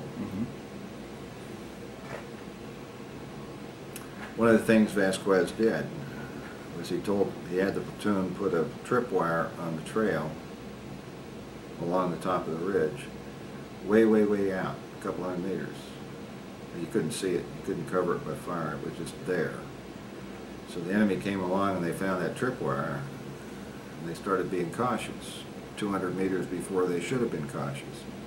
By the time they got up to where Vasquez really was, they were tired of being cautious. They started making mistakes. So Vasquez would play these little deception stunts with them, and they worked.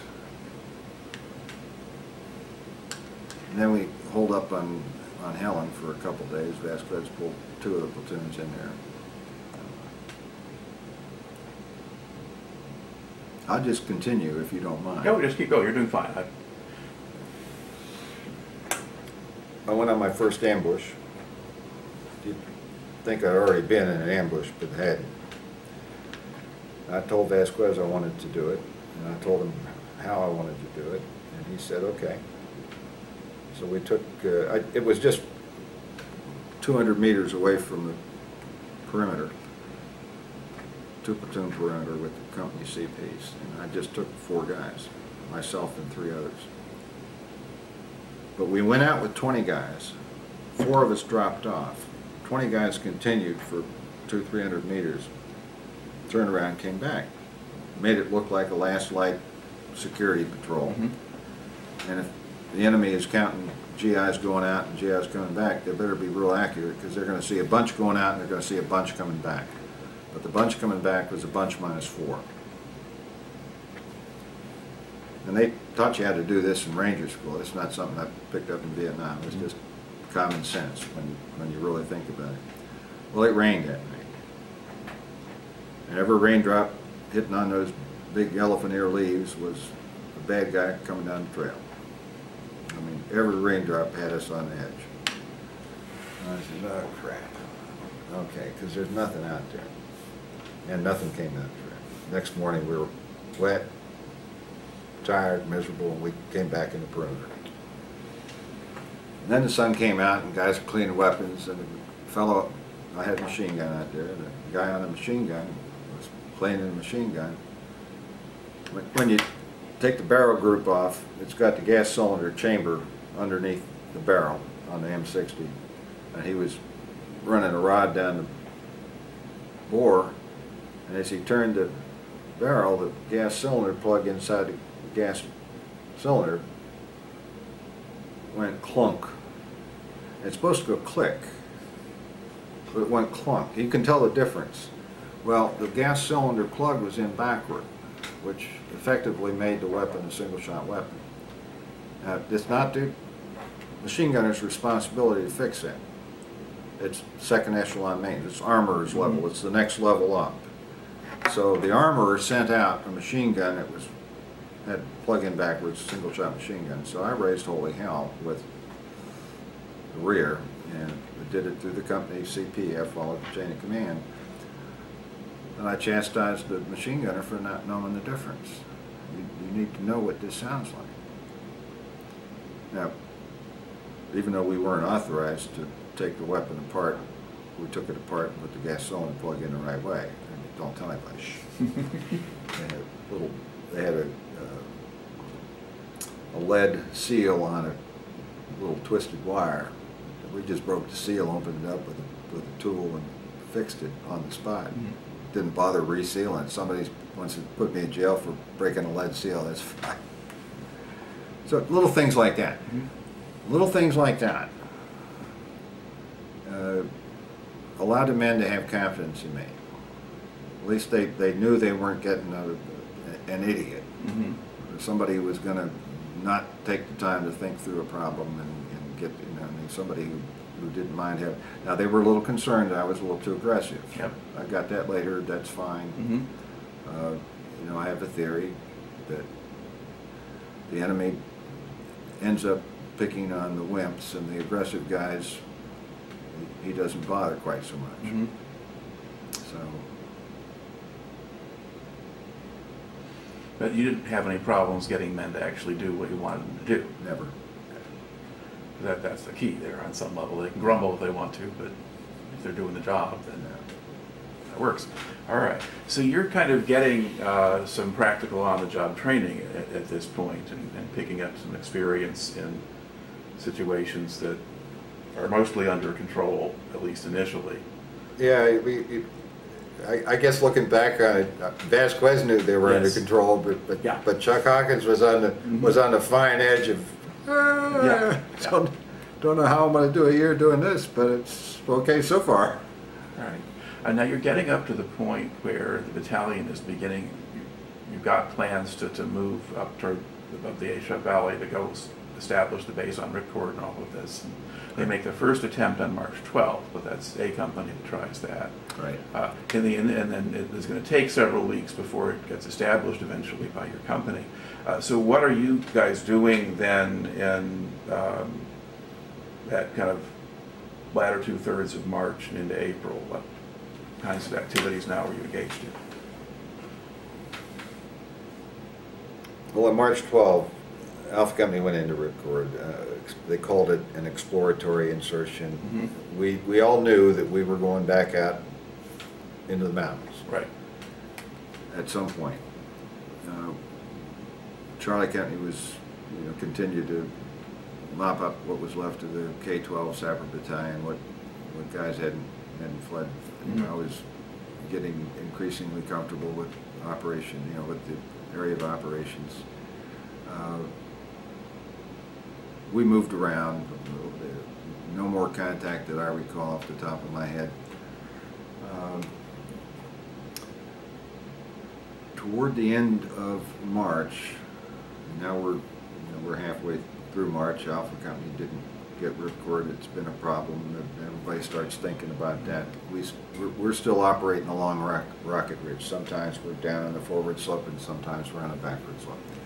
And we're just looking back on it. It was almost like we were in a holding pattern, doing a three-man weave down the basketball court, waiting for the word to go for the hoop.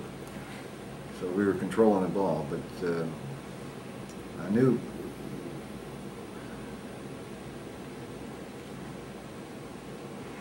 Vasquez was getting ready to go on R&R sometime in April. Battalion, but we're still in March. Battalion, after Alpha Company didn't take Ripcord on 12 March, battalion or brigade or division figured we needed another stepping stone to get to Ripcord. We didn't have enough fire support, so we decided to open up a fire base called Gladiator, which was halfway between Rocket Ridge and Ripcord. It's maybe 8-10 kilometers off of Ripcord, so it's within range. And Charlie Company was tasked to take Gladiator. And Gladiator had been a fire base. It was a ball hill the year before. It wasn't much. So we went out there on, I believe it was March 30, 29, 30. And that was my first combat assault. So they pulled us into Camp Evans in the rear for a day or two to get us ready to go on the combat assault to seize Gladiator. So I got to see what it was like with troops in the rear. I don't remember much about that, but it was okay.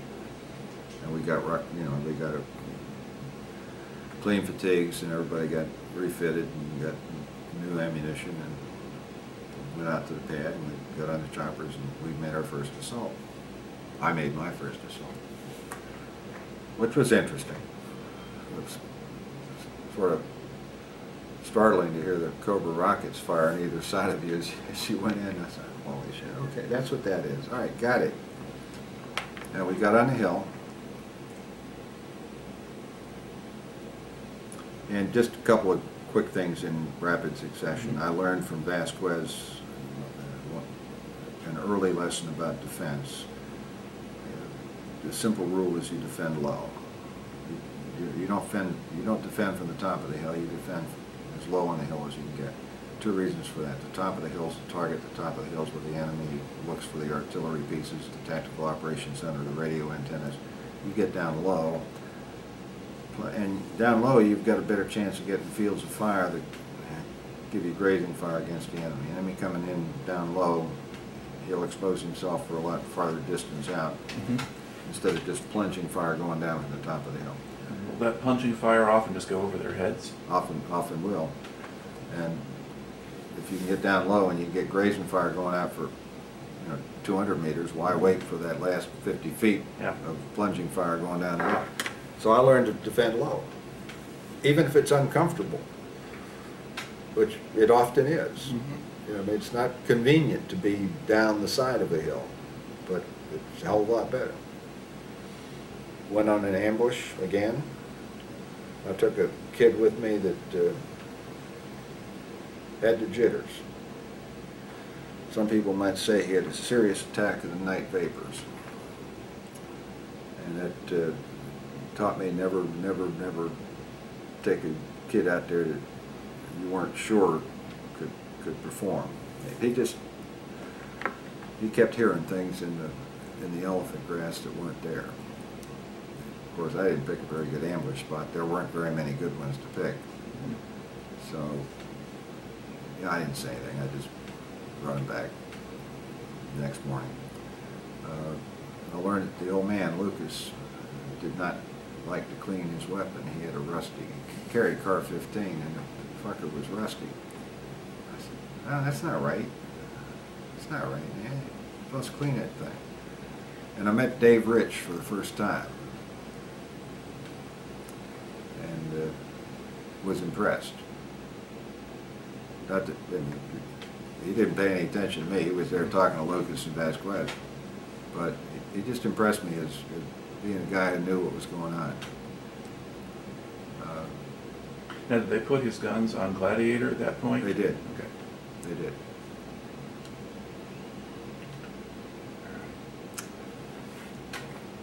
So after Gladiator,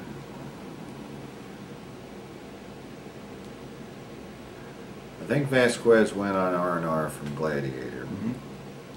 I brought another company in to secure Gladiator, maybe even from another battalion. Vasquez made me the acting company commander before he left. Mm-hmm. And I argued with him about that, and I said, "I'm the junior lieutenant." He said, "You're the senior lieutenant." I said, "I don't have as much combat experience as your other lieutenants." He said, "You're the senior lieutenant." I said, you should put Wallace or Campbell in charge. They know better than I do what's going on." He said, "You're the senior lieutenant." Got it. Mm-hmm.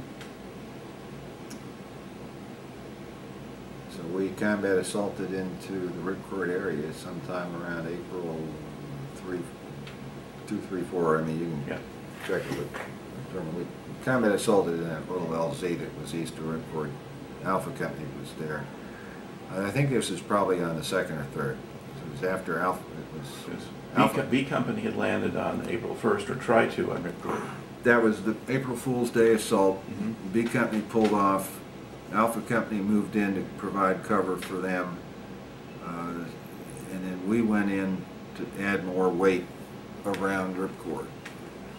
So I think we probably went in around April 3 or 4, okay, somewhere around there. Could have even been the 5th, but whatever. Alpha Company was securing the LC. Bravo Company had been pulled out.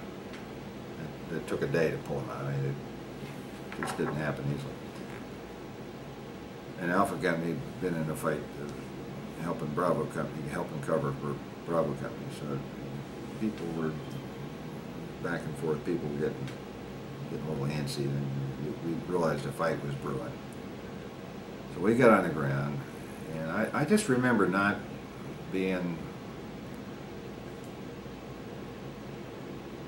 I remember hoping it didn't happen to me, because I didn't like the way these guys were situated. I didn't like the way they were looking. I didn't like the feeling of, you know, being beat by the bad guy the way I thought they had been beat.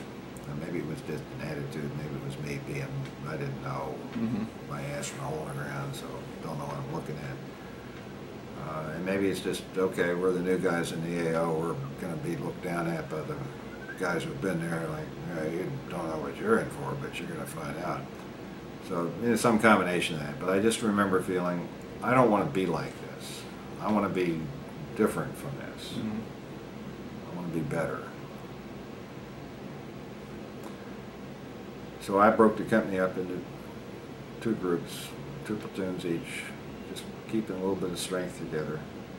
And we started working the south side of Ripcord, down toward Hill 902, out toward Hill 1000, and not quite to 805, but close into the hill, not close into Ripcord, not way out. Right.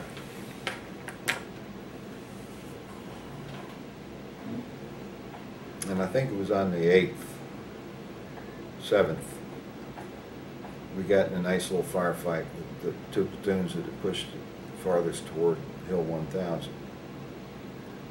And that didn't work out very well.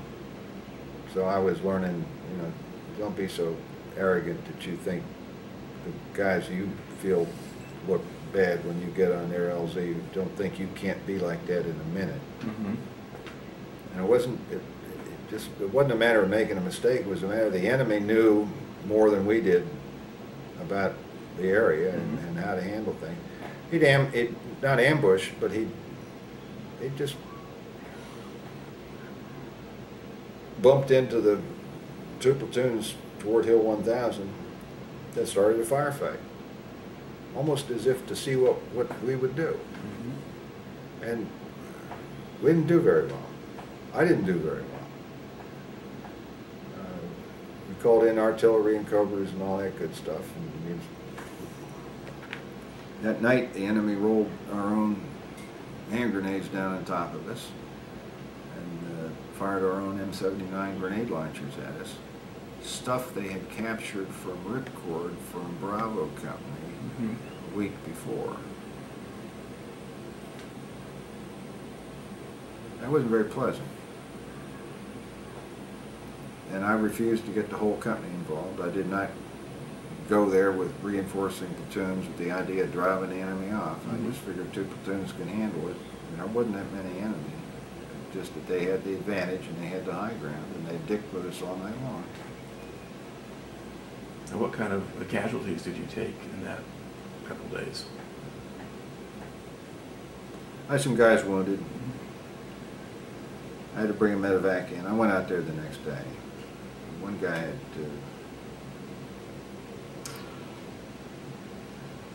I don't recall if I had a guy killed, but I don't think I did. I think it was just wounded guys. Yeah. Some of them were unpleasant.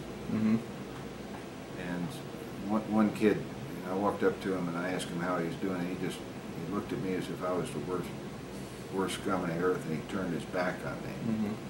And his back was just ripped apart with fragment scratches, scars, cuts, all the way down to his shoulder blades. I said, okay, I know how you're doing. We'll get you out of here. And we brought a chopper in, we used a jungle penetrator, and we got guys out. And then I pulled the platoons back. I kept the company loosely together at that point.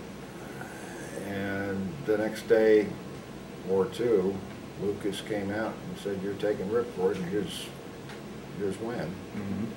He brought Herb Koenigsbauer, the S3, with him. And I designed a company plan, just like the book says to do. Mm-hmm. 1/3 planning time for me, 2/3 for the platoons, and platoon release points, squad release points. When we went up the morning pre-dawn of April 11, we fired artillery. We hit the platoon and squad release points. At dawn, we broke over the hill, and not a shot was fired. It was ours. We owned it. Now, given that when A and B companies would go on, and especially B company, the enemy had mortar fire trained on the top of the hill and the rest of it, do you have any idea why it was they weren't shooting at you? Curious. They're curious to see what comes next. Mm-hmm. I think they knew we were going to take that hilltop no matter what. And I think they felt as if, as long as they have a high-value target to shoot at, like a helicopter, that as long as we're stupid enough to try to take it with helicopters, they're going to shoot down the helicopter. Mm-hmm. Okay, now they tried it twice with helicopters. That didn't work. Now they're doing it a different way. Let's see what they're up to now. Let's see what they're thinking about. I'm just thinking. Yeah. If it were me, I'd be curious. Let's see, how long does it take the enemy to learn? Well, it took us 2 tries to learn. But now we're up there. Okay, let's see what they do. And once you got there, what did you do? We got busy. Battalion sent a jump tac, an advanced tactical operations center out there. Sid Davis, Major Davis, the XO, came out, had a liaison from the S3 shop. We had artillery guy. We developed the ability to operate the battalion from that location if we needed to. Mm-hmm. I had platoons assigned to sectors. I remember what Vasquez said about defending low. We got off that hill as much as possible because we knew there was stuff coming in. And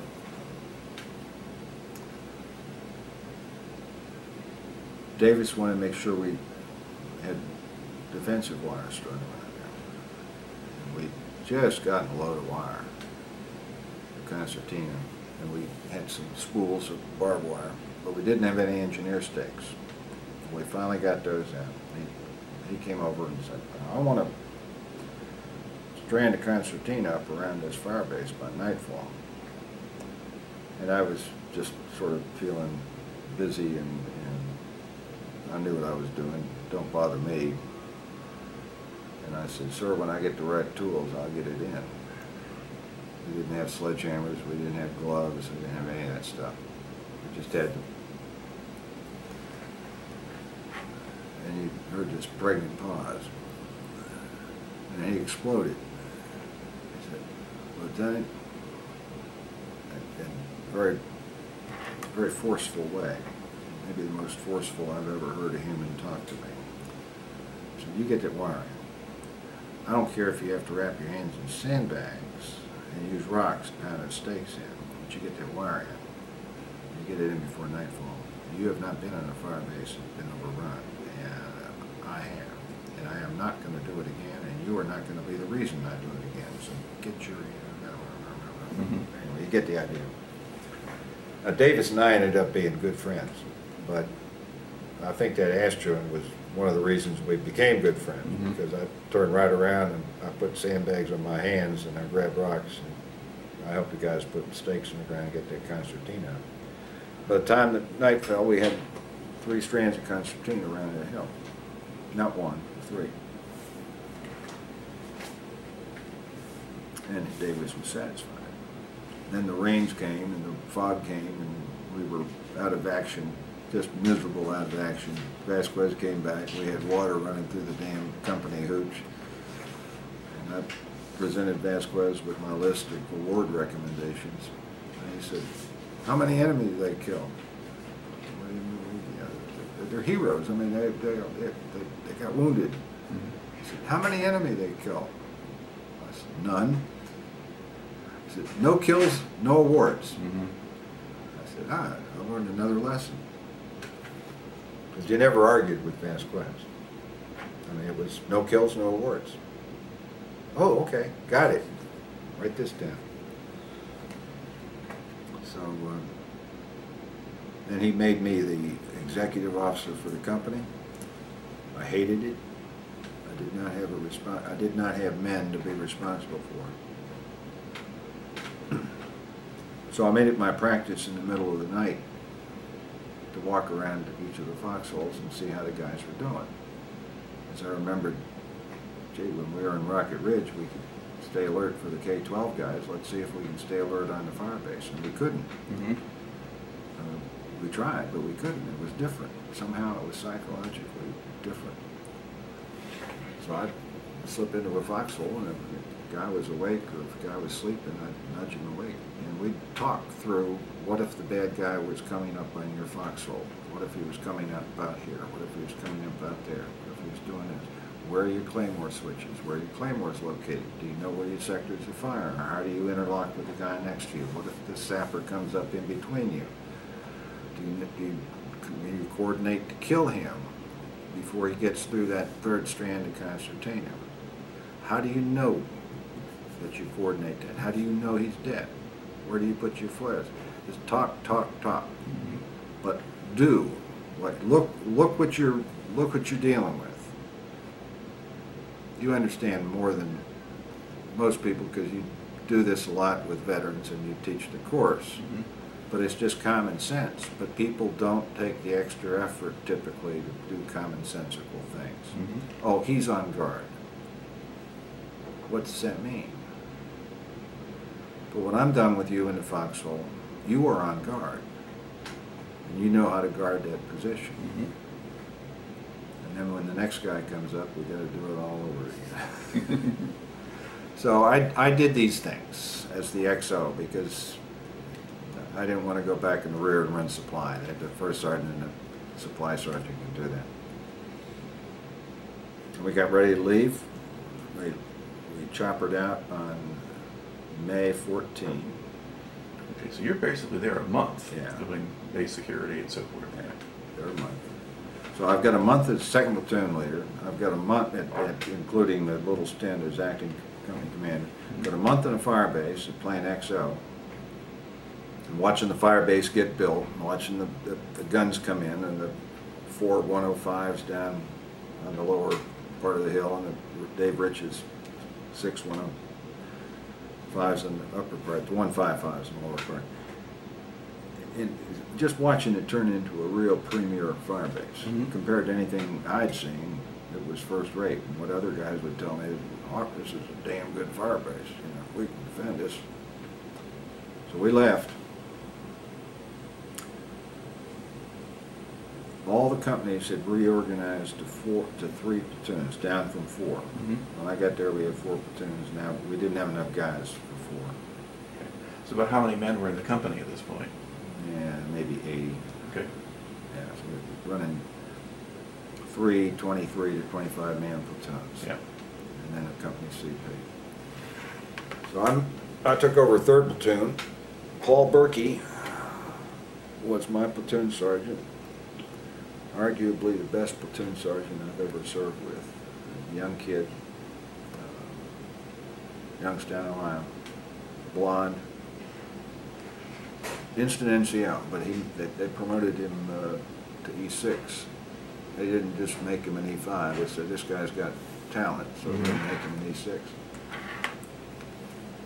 He was one of the heroes of the Rocket Ridge efforts against the K-12 Sapper Battalion. Just absolutely fearless. So he and I got along like 2 peas in a pod. He didn't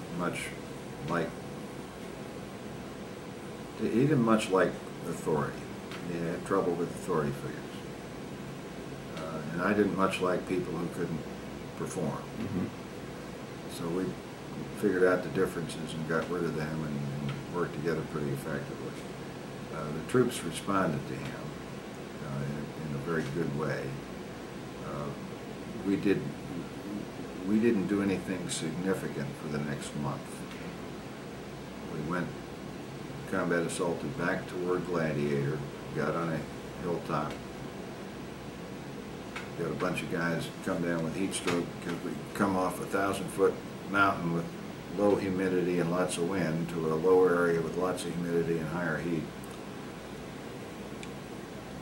So all of a sudden we were taking guys up in helicopters to cool them off. But then the rains came back. We dicked around some lowlands and some water, and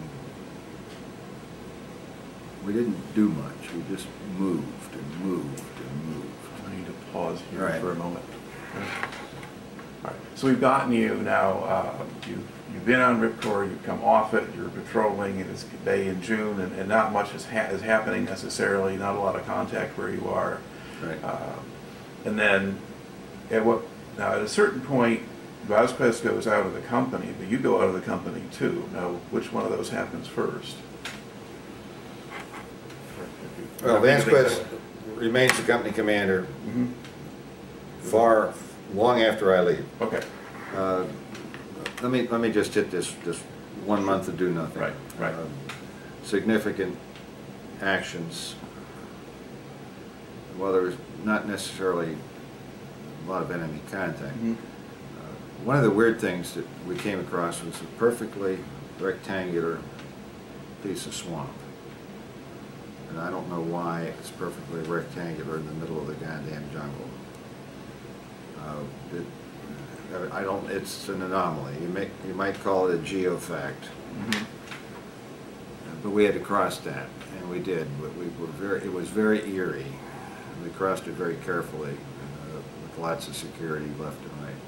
The other thing that was a little weird terrain-wise was it came to a part of the map where the contour lines are dotted, and they don't really match up with what's really there. Maybe there were cloud cover when the satellite went over and the cartographer decided to draw the map, and it did.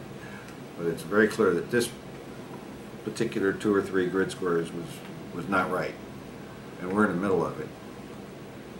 And it wasn't typical jungle. All of a sudden it opened up. It was like a park underneath. It was pretty clear. It wasn't much brush. We slipped down the side of one hill, and I lost my footing, and I grabbed some young, tender bamboo shoots, and I ripped my hand to shreds. I mean, just right down to the gristle, because those young bamboo shoots will shatter like, oh, damn. I didn't mean to do this. Wrap it up. Maybe the jungle rot won't come back so bad. So those are two things that impacted me. When I moved the platoon, we did not move in single file. If the terrain allowed us to spread out, we moved in a double column with a connecting link between the columns. Usually that connecting link was me with the 3rd machine gun. Why present a single soldier to the enemy when you can broaden that front? And that's not in the books, but the books allow you to make those kinds of adjustments. We came into a really jumbled part of the terrain toward the end of May, maybe the 3rd week in May. And I'm pretty much isolated from what's going on in the rest of the battalion. I'm not getting any news on Ripcord. The gossip from the RTOs has sort of died down. Vasquez only shares what he wants to share, and that's sort of limited. Our signal officer was also a classmate named John Darling. And John got on a chopper to take some radios out to one of the units in the field, Alpha or Bravo or Delta. And the chopper got shot down and crashed and burned, and everybody on board except the crew chief got killed. And they went out and put all the bodies in the body bags and put them in a sling and slung them out. We knew about this, but we didn't know any details. And we see the chopper going back. We knew the bodies were being slung. We knew it was ours. And son of a bitch, if a body didn't fall out of that sling. I mean, it's in the body bag, right? And so they're up about 1,500 feet, and it's falling into the jungle, and it's within a kilometer of where we are. It comes crashing down. We don't know where it is, but I raised my hand and I said, we'll go get it. It's not right. So Vasquez said, okay. And we smelled it several hundred meters before we got to it. And we got to it, and we reslung it. And we had Jungle Penetrator come down and pluck it out. It was not pleasant. Only 2 guys went down there to handle that body. We confirmed who it was by the guy's wallet in his back pocket. But that was the only major enemy-oriented event that happened in that period. And then on the 28th or 29th of May, we noticed that some trail watchers had been following us and digging in our sumps the day after we leave them. And you notice that by leaving stay-behinds, and a couple of guys just walking slower than they normally would behind you, or you leaving a squad here to look at things. So we decided we'd set a trap for these guys. And we did. And it's called an area ambush because you're not quite sure where they're going to come into that area, so you ambush the entire area instead of a point. Squad, and a squad, and everybody made everybody made the rations for 2 days ahead of time, mostly mixing the water with the long-range patrol rations that we had, because those were pretty quiet to eat. Didn't have to open a can. And just wait. Just wait for 2 days. When 2 days is over and nothing's happened, pick up and go. And as soon as we settle down, here comes the chopper from the fire base, a little light observation helicopter. And the radio crackles, and Vasquez, and he says, "You get on this chopper." I said, "Okay." you go to the fire base. I said, all right. Berkey looked at me and he said, we're not going to see you again. I said, what do you know that I don't? He said, well, we're just not going to see you again. I said, okay. Break up the ambush, no more. We've compromised the location. You take the platoon, the rest of the platoon up to Vasquez and CP, and he'll tell you what to do. And he said, you know I don't know how to read a map. I said, I know you know where that damn trail is, and just follow it till you get into Vasquez. Mm-hmm. So I thought I was, until that point, I thought I was going to be commander of Charlie Company. Mm-hmm. I thought Vasquez was going to leave. It'd be a nice little fluid, comfortable, convenient, efficient handover. And I got to the fire base, and Lucas was there, Charlie Lee was inside there, Koenigsbauer was there, and the artillery liaison officer was there, and Rick Scaglione, the scout platoon leader, was there. And Lucas said, do you want to command Alpha Company? I said, sir, I'll do whatever you say. He said, that's not what I asked you. I asked you if you wanted to command that company. I said, yes, sir, I want to command that company. Okay, that's better. He said, now, if you're going to take over Alpha Company, you're going to do it as a captain. If General Wright can frock a colonel to brigadier, I can frock a first lieutenant to captain, and he pinned captain spars on me. Mm-hmm. So I went to Alpha Company as a captain. Went back in the rear, spent a night, got my stuff moved over to Alpha Company, rear CP, and back out in the field the next day, straight to Alpha Company. And that's how I started my new job. All right. Now, what was the situation, or what condition was Alpha Company in when you joined it? It was in good shape. It was in good shape. It was a good company.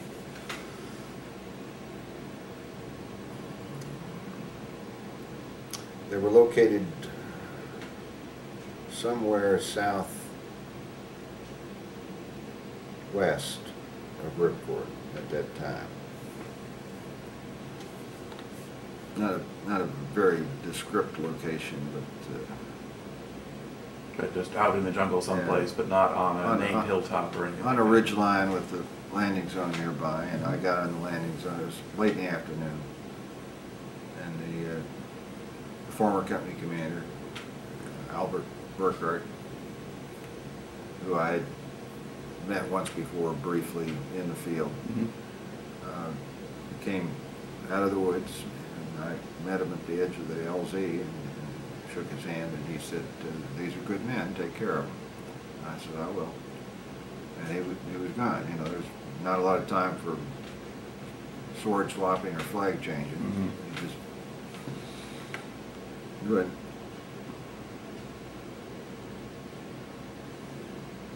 And one of the later on that evening, one of the radio operators asked me what I would like to be called. I said, what do you mean? He said, well, we're not going to call you sir, and we're not going to call you captain, so what do you want to be called?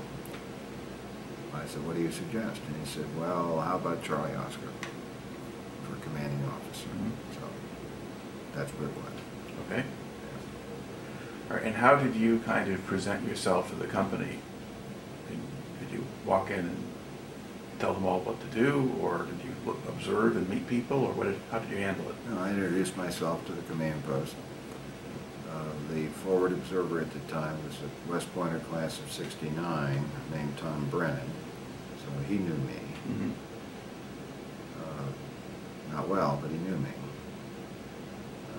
So he was my instant ally, fellow officer, fellow West Pointer.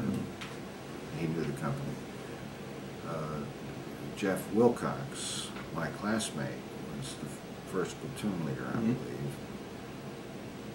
And he worked for me for 3 days before he got back to the rear to get his captain's bars pinned on normally and take over Echo Company. Yep. So he was there, but he wasn't there in the CP area. The first two guys to meet were the battalion radio operator and the company radio operator. The guy who carried the secure set, the guy who carried the radio for Tom Brennan, and the CP medic. That's it. Oh, This is Sergeant Wong. He's Vietnamese interpreter. He's from an ARVN unit, but he's been temporarily assigned to us on a permanent basis. Mm-hmm. So I had that 8-man CP. That was it. I believe I called the immediately available leadership. We weren't working as a company. We had platoons moved around. I think I called immediately available leadership together, and we sort of huddled, and I said, "Hi, this is me, and I'll be around to meet you guys in the morning. Time allows. Just give me a little bit of time to get comfortable with it. In the meantime, this is where we're going to go tomorrow, what we're going to do, and blah, blah, blah." Got on the radio and then, talked to the call signs. You're not saying hi to Fred, you're saying hi to a call sign. But, the word is out, okay, and it's comfortable, and it's the way it's supposed to be. And we had, I think we had a combat assault the next day, or an air movement, or whatever.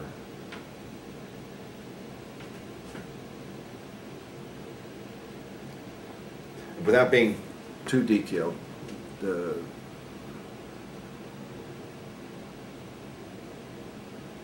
next week had these features that are important. We made a combat assault. Platoons were still dispersed in different areas. One platoon went to Ripcord for a short time, maybe overnight. Another platoon was down toward Hill 805. Another platoon was with me. We combat assaulted into a little shit pot LZ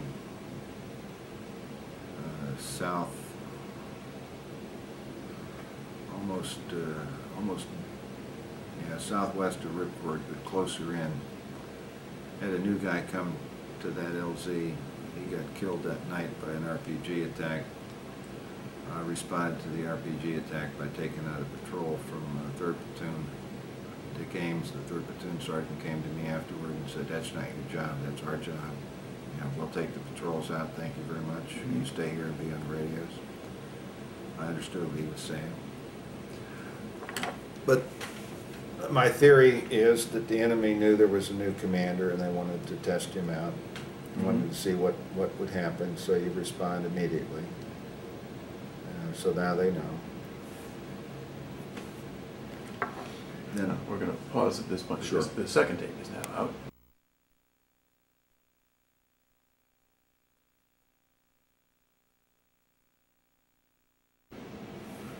All right. Now you were talking about the beginning of your stint as company commander, and you talked about you thought the enemy had been sort of testing you out to see what would happen, so you showed them that. Yeah, you guess that happens. I mean, they're not ignorant of what's going on for a variety of reasons. They listen in on you. They know when your call signs change. I mean, that can be demonstrated a number of different ways, So I got the guy killed and a couple of guys wounded, and reacted, and Dick Ames didn't like the fact that I was putting myself at risk, and I understood what he was saying. The next day we moved up closer to Ripcord. Funny story, I knew that where we were that night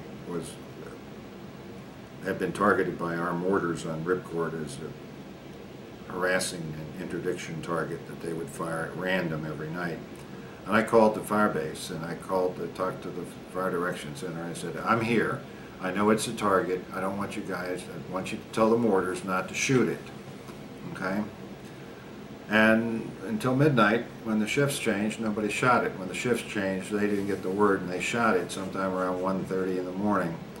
And you never really go to sleep over there. I don't think you go to sleep anywhere. You just at this. Everybody heard the mortars firing at 1:30 in the morning, even in the middle of a sleep. And somehow my radio operators made it to the foxhole we dug. They made it to the foxhole before I did. There's 3 of us clamoring in this one foxhole, and the mortar rounds are going bam, bam, bam, right across the top of the hill. 3 rounds, that's all they fired. Nobody hurt. Woke up got up the next morning, checked their gear.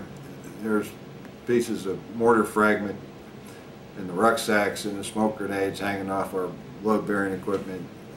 Everywhere you look, there's a hole from some mortar fragment. but nobody got hurt. And next day was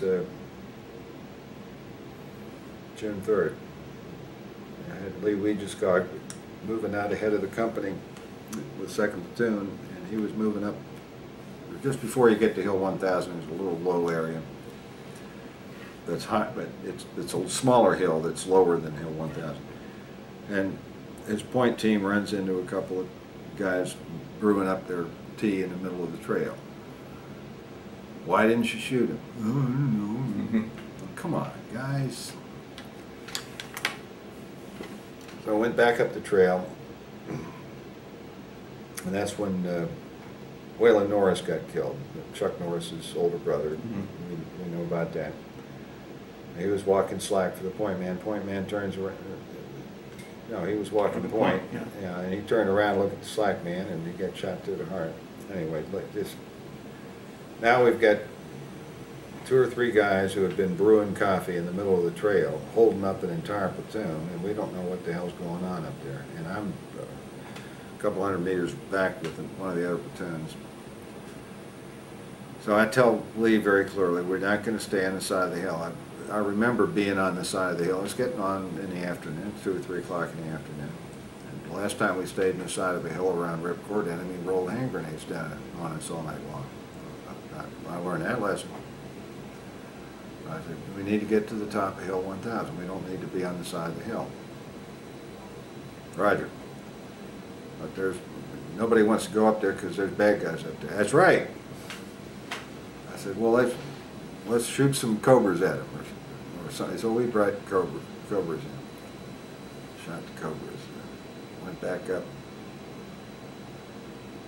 And I think that's when Norris got killed. There was some suppressive activity going on, and then Norris got killed. And then nobody wanted to go up there. So I could see this unfolding in a way that was not the way I wanted. We'd gone up, we'd seen a bad guy, we'd fallen back, we called in artillery, we called in cobras. We went back up, Norris got killed. Nobody wants to go up again. So I bring the cobras back. Maybe we're shooting some mortars, probably not artillery. And I realize that it's time to go forward. It's time to get up there and sort this thing out. I know where I want to be. And where Lee Weegeskog is right there at that time is not where I want to be. So I grab one of the radio operators. I leave the other one behind with the CP. Say, I'll call you, you bring the CP forward with this platoon when everything gets sorted out. But right now I don't need a clusterfuck up there. You guys stay back here. Just be ready to reinforce if I need you, or just to join us when we get things sorted out. I got up there, and there's guys spread out behind logs, behind trees, and looking up the hill, not knowing what's going on, waiting for somebody to do something. Well, you can go around and say, okay, you move up there.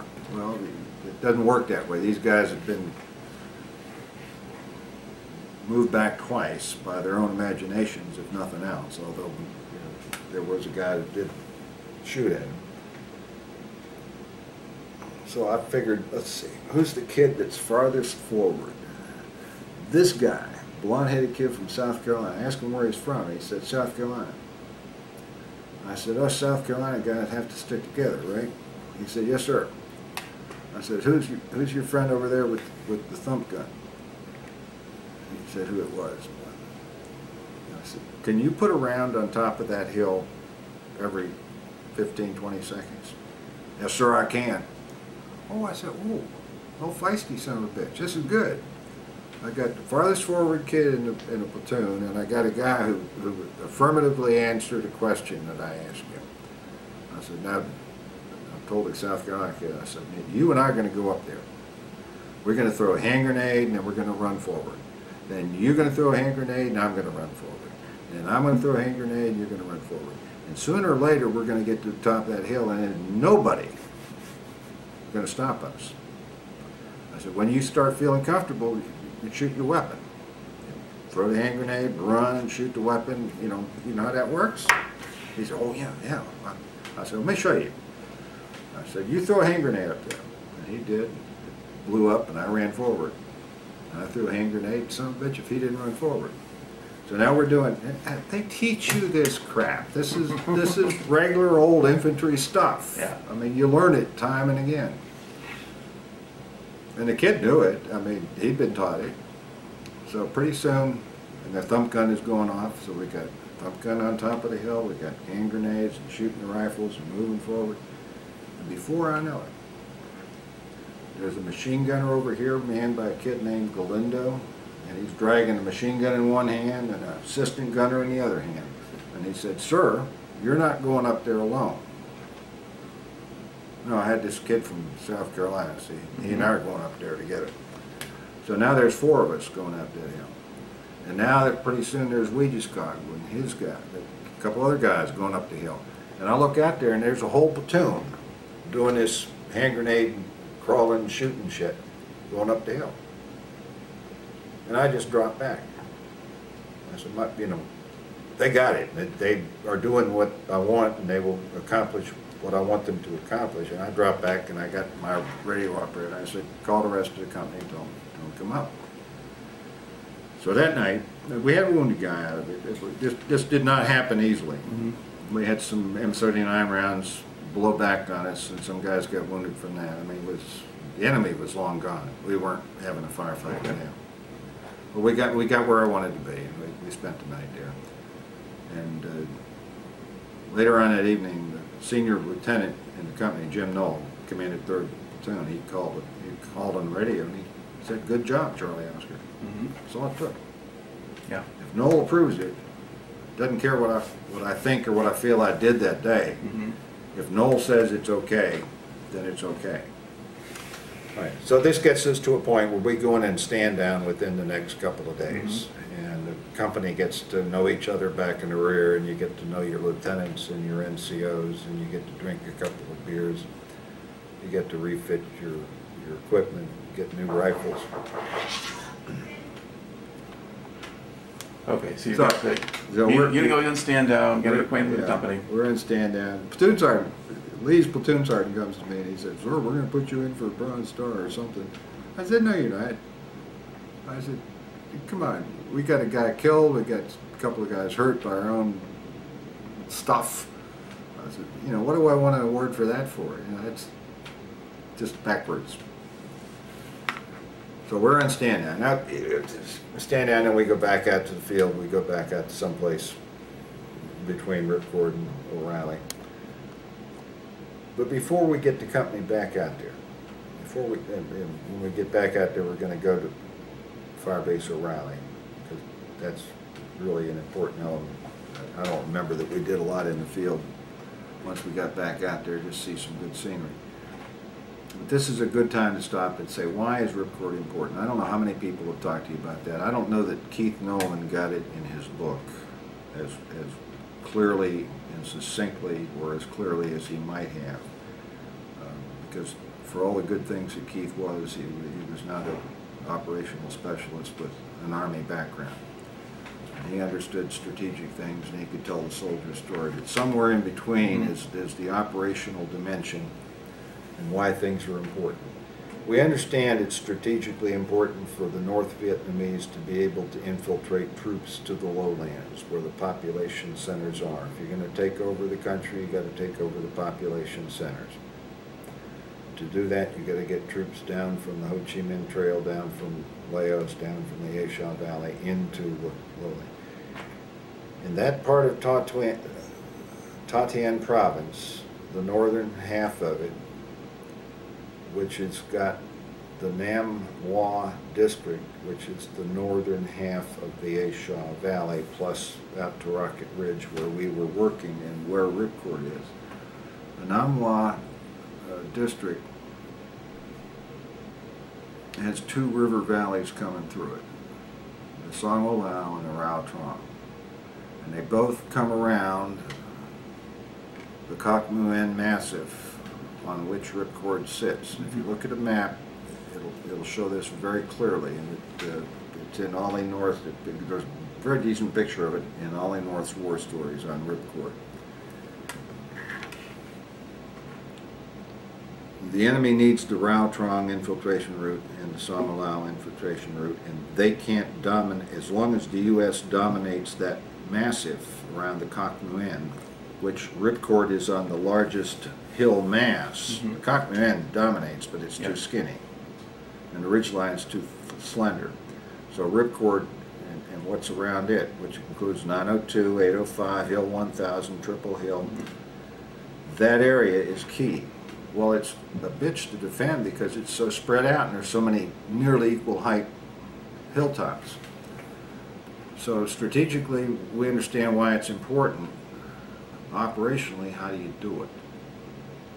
Tactically, we know how to kill those guys. They know how to kill it. You know, we can talk technique all day long. We can talk RPGs. We can talk hand grenades. But operationally, the enemy wants that hilltop not to be in our hands. He doesn't want to own it. He wants us not to own it. So how do we do that? Then secondarily, he's very concerned about us getting into the A-Shop. And he knows we're likely headed out that way. We were headed that way the year before when we bumped into Hamburger Hill. So Ripcord, as important as it is to the infiltration routes, if Ripcord supports a move into the A-Shaw Valley, then it sets the enemy back even further. If they can keep us off Ripcord, they can move toward the lowlands. If they stabilize us on Ripcord, they accept stalemate. But if Ripcord supports us going into the A-Shaw, which we were planning to do to a place called Bradley, which had been a fireplace before, a couple of years before. It's in the northern end. It's 12 miles from Laos.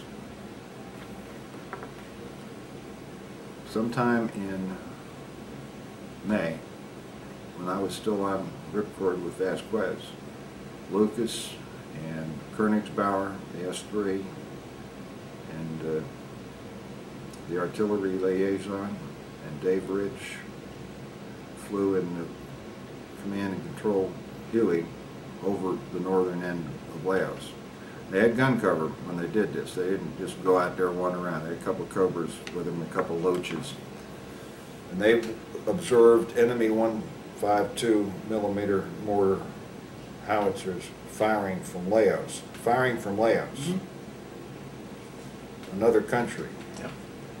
Onto Bradley. Registering. See the smoke.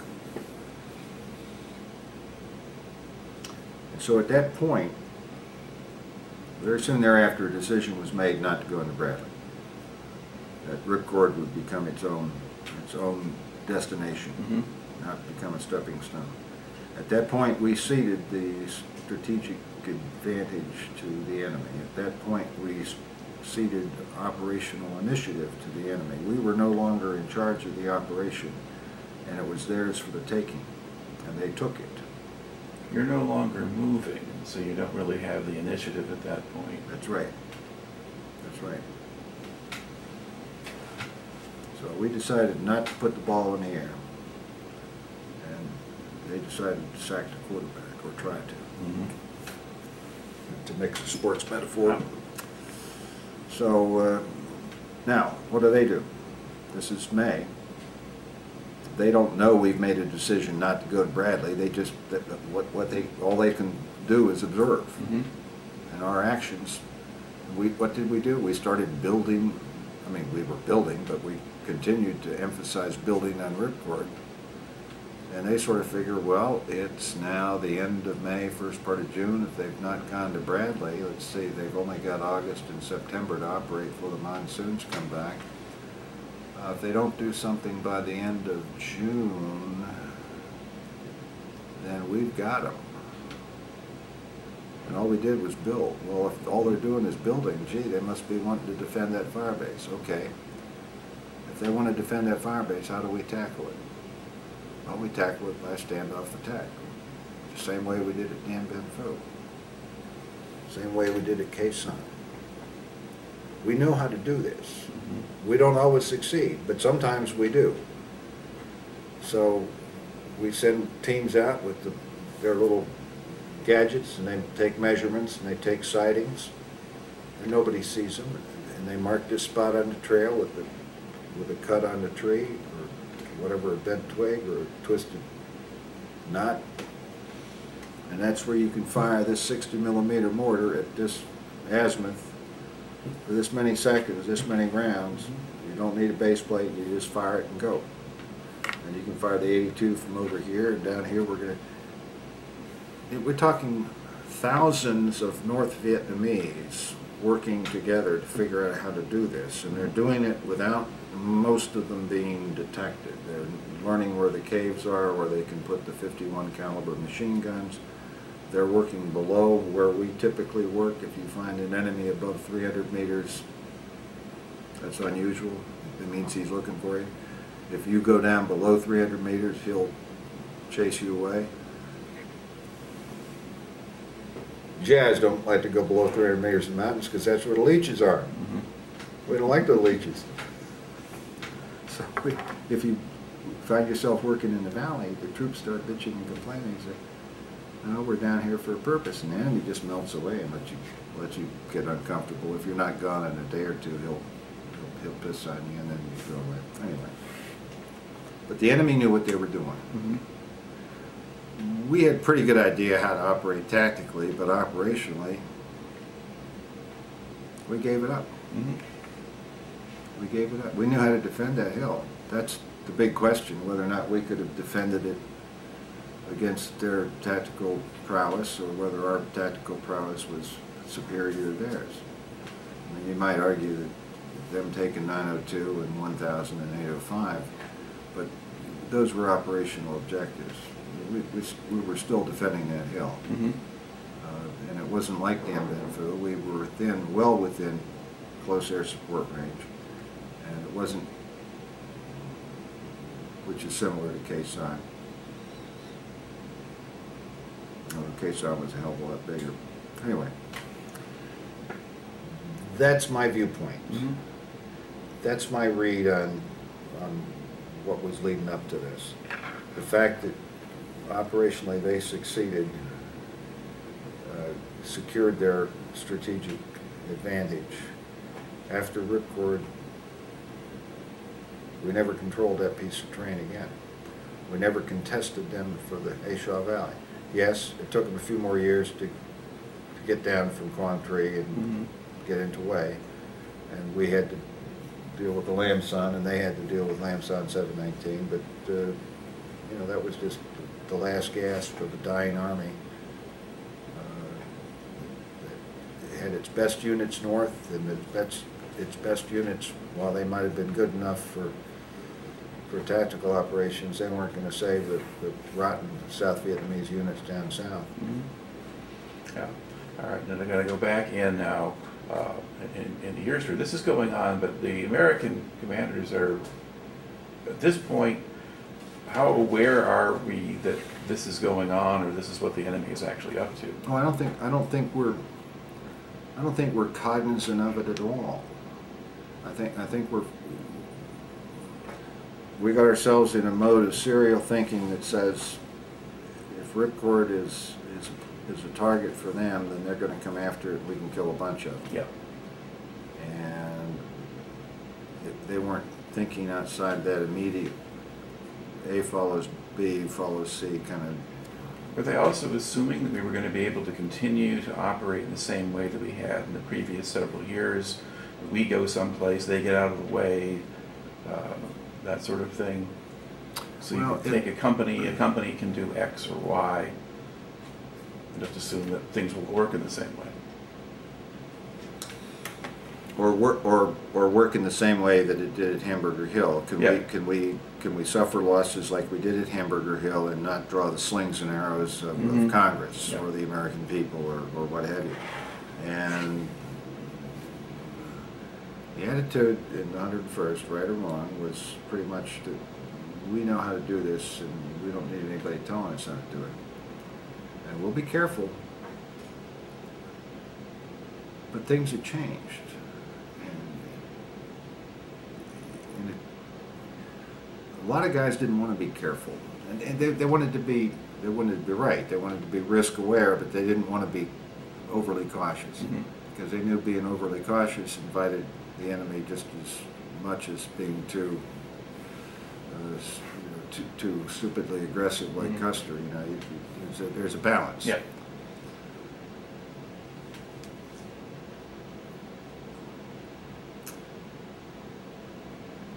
But things had changed in that we no longer were fighting a war in which possession of territory meant that much. Let me see if I can say this in the right way. If we weren't going to possess all the territory, then possessing some of it had less meaning. If we weren't going to kick the enemy out of the A-Shaw, if we weren't going to make a commitment to do that, which we should have done in 68, 69, which we didn't do, they were still there. I mean, that was their backyard stockpile. If we weren't going to get them out of the A-Shaw, then what the hell were we doing on Ripcord? Stopping the infiltration. So being on Ripcord, it didn't have the meaning it would have had in 67 or 68. The meaning it would have had in 67 or 68 was to go into the A-Shaw, to make it tough for them to be in the A-Shaw instead of them making it tough for us to be on Ripcord. We gave up Bradley, we gave up the A-Shaw. We gave up the A-Shaw, we turned over Ripcord to them, they just had to take it. They had to figure out a way to take it. And so, if territory is less important, and the reason it's important is to let you go somewhere where you can damage the enemy, you can kill the enemy.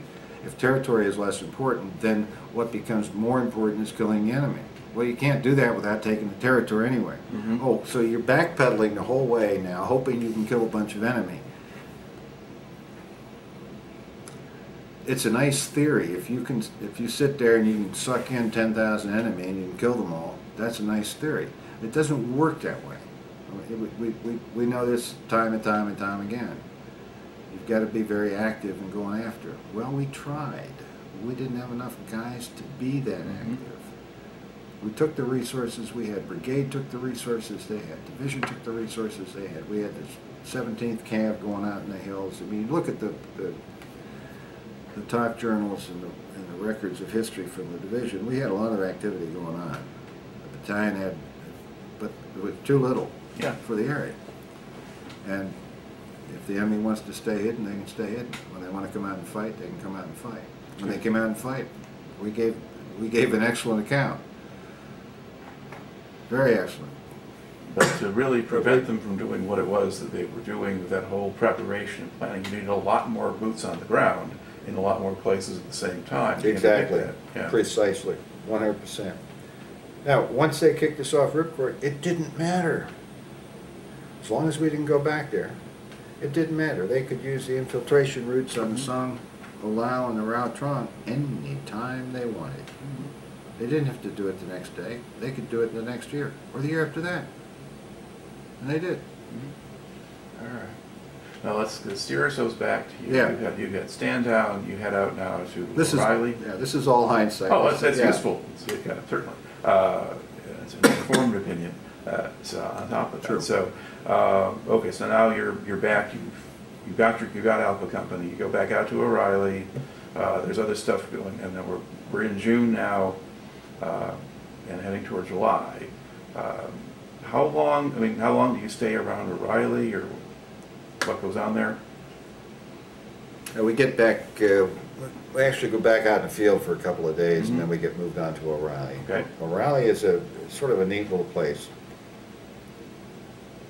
Very steep sides on the China Coast side, the north, and the Ripcord side, the south, and very long, narrow ridges leading up to it from the west, but it drops off pretty steeply looking out toward Rock Ridge. And you can see Helen from there. Helen's, 5 or 6 clicks away. So it's all one contiguous part of the map, but the ridges are broken up. And you can see Camp Evans, you can see the South China Sea from O'Reilly, but it's a narrow little spine back thing. It's got 3 South Vietnamese 155s on it. So it's got half a Arvin battery there. And it's got an Arvin battery headquarters, and it's got a forward tactical operations center for the battalion, which co-locates with my company CP.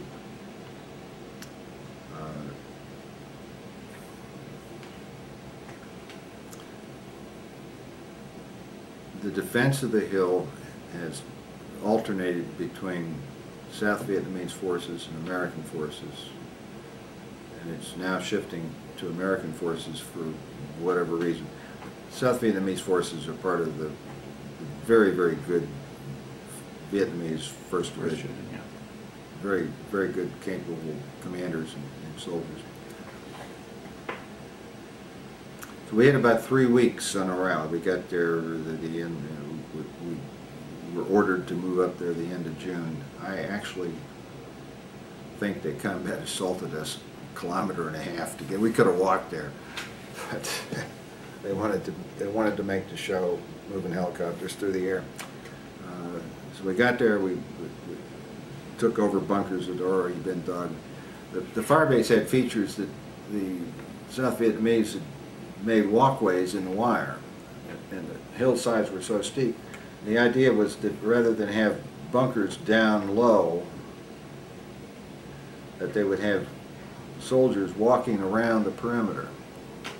A soldier on his feet is going to be alert to something creeping up in the wire. Those sides were steep. I mean, in some places you had to use hooks to get up. But it had been attacked by the North Vietnamese several weeks before when it was defended by South Vietnamese soldiers. And the word was they killed 78 North Vietnamese attackers. I mean, just terrible. Somebody made a mistake, and the North Vietnamese paid for it. There wasn't a single casualty on the South Vietnamese side, so we were pretty confident in defending that hill. Ripcord started while we were on O'Reilly. And you can listen to this on the command net. You can listen to stuff happening. The first 2 rounds came in on July 1st, and that night, July 1 to 2, Hill 902 got hit. And you listen to that on the command net. You listen to people you know, because you were in Charlie Company. You listen to voices that you recognize. And you track along with it, but it becomes personal very quickly. So you realize what's going on. You realize that this is not some insignificant thing. And in the back of your head, you know that Henderson, Firebase Henderson, got overrun in May 6-7. You had lost a classmate there, Rick Hawley, the scout platoon leader. You know that you had other places that were hit by enemy action in the surrounding area. If you look at these other actions down around firebases Catherine, Maureen, if you look at these actions on a map and you stick the pins in the map, you see Ripcord is right here in the middle, and all these actions are going on in the months ahead of time around. And they're drawing U.S. and ARVN forces away from the main area of interest. Then all of a sudden the whole world is paying attention to Ripcord. Too late then. So if you look at the pins in the map over May and June, you see enemy actions, economy of force actions, 2 or 3 enemy drawn away, 15 or 20 U.S., 5 or 6 enemy drawn away, 20 or 30 U.S. They're all being drawn away from Ripcord. And then Ripcord happens, and you keep listening to stuff, and all of a sudden you realize that this is why I was sent here. That in a day or 2 or less than a week, I'm going to be out there. I'm going to be in the middle of that, and I got to get ready for it. So how do I get ready for it? How do troops get ready for it? I know who I'm going to lose. I know what I'm going to lose. I know how much. I know what the proportions are. I mean, I had somehow in my head, somewhere I learned along the line, some operations research class or some statistic discussion that X number of guys are going to go. So you make sure they can shoot their weapons. You put hot weapons in an infantry guy's hand, he has a smile on his face. You make sure that he knows how to shoot that machine gun, that M79, he knows how to shoot that law, he knows how to shoot his rifle, he knows what tracers do, he knows what ball does, he knows what a .45 caliber pistol looks like. You don't slack off on a thing. You practice throwing hand grenades. You practice, practice, practice. So we did that. We'd have turkey shoots. It wasn't just pitching stuff out there. We'd have mad minutes in the morning. We'd have contests to see who could hit White Star parachutes hanging in the trees 900 meters away. Are you that accurate? Mm-hmm. Well, effective range of an M16 is only 460 meters. You're not supposed to be able to hit something at 900 meters. But I will show you how to do that. If I can show you how to hit something 900 meters, will you promise me you will kill that guy at 30 feet? See, I can make those deals, and you will promise me that, because I will show you how to hit that White Star parachute at 900 meters. And troops love this stuff. Mm-hmm. They want to show what they can do. They want to show that they're better than the next guy. They want to show especially that they're better than the officers. Mm-hmm. And the officers, these cocky sons of bitches, always running around telling us what we can and can't do and making sure we go to chow on time. I can shoot better than he can. Well, guess what, dude? I'm the best thing ever happened to you, and I can shoot better than you can too. But they love that stuff, and it's always back and forth, and nothing's ever that clear cut. Mm-hmm. Or he's better than me. We're glad we're working this together. But little things like, if you want to max range any weapon, you shoot it 44.5 degrees up, and it'll land the maximum distance. I mean, you probably know all this from personal experience, but I had to study it and I had to do it. Well, troops don't know, and people don't know this. Mm-hmm. The average guy in a street corner does not know that if the book says a law will go 1,100 meters, that to make it go 1,100 meters, you shoot it at 45 degrees. When I showed the troops that you could hit that landing zone 1,100 meters away with a law shooting at a 45-degree angle, everybody's going, "Oh, he can't do that." Yeah, you can. No, you can't. I think I heard enough. Okay, so you're getting your men ready to go out there and you showing them everything they need to know to be confident in you, in themselves, and what they've got to do. Mm-hmm. And a lot of that confidence comes from demonstrating the skill with weapons. And if you can use that weapon like a trick shooter, like Annie Oakley, that's all the better. Mm-hmm. Guys, remember that. Guys, think about that. And so I had a new platoon leader for 1st Platoon, Bill Piesa, West Point class of '69. He was a classmate of Tom Brennan, the forward observer. Tom wrote to Bill, they were friends at school, very close friends. Tom wrote to Bill and said, "There's a company, you need to come to this company. And it will have a platoon open up when Jeff Wilcox leaves. You need that platoon." And Piesa put down in his, I thought I was being insistent when I put down 101st 5 times. Mm-hmm. Piesa put down 1st Platoon, Alpha Company, 2nd Battalion, 506 Infantry. He was very precise in where he wanted to be assigned. And he got his wish. Mm-hmm. And he got to the company, and of course, if he got that far, I was going to give him 1st Platoon. And it worked out. Unfortunately, for the friendship, Tom had already been reassigned to artillery battalion headquarters, and so he was replaced with a new forward observer named Steve Olson. And Steve was new, 2nd lieutenant, very competent, but inexperienced. And Bill was new, inexperienced, but he had an aura about him that just said, "Follow me."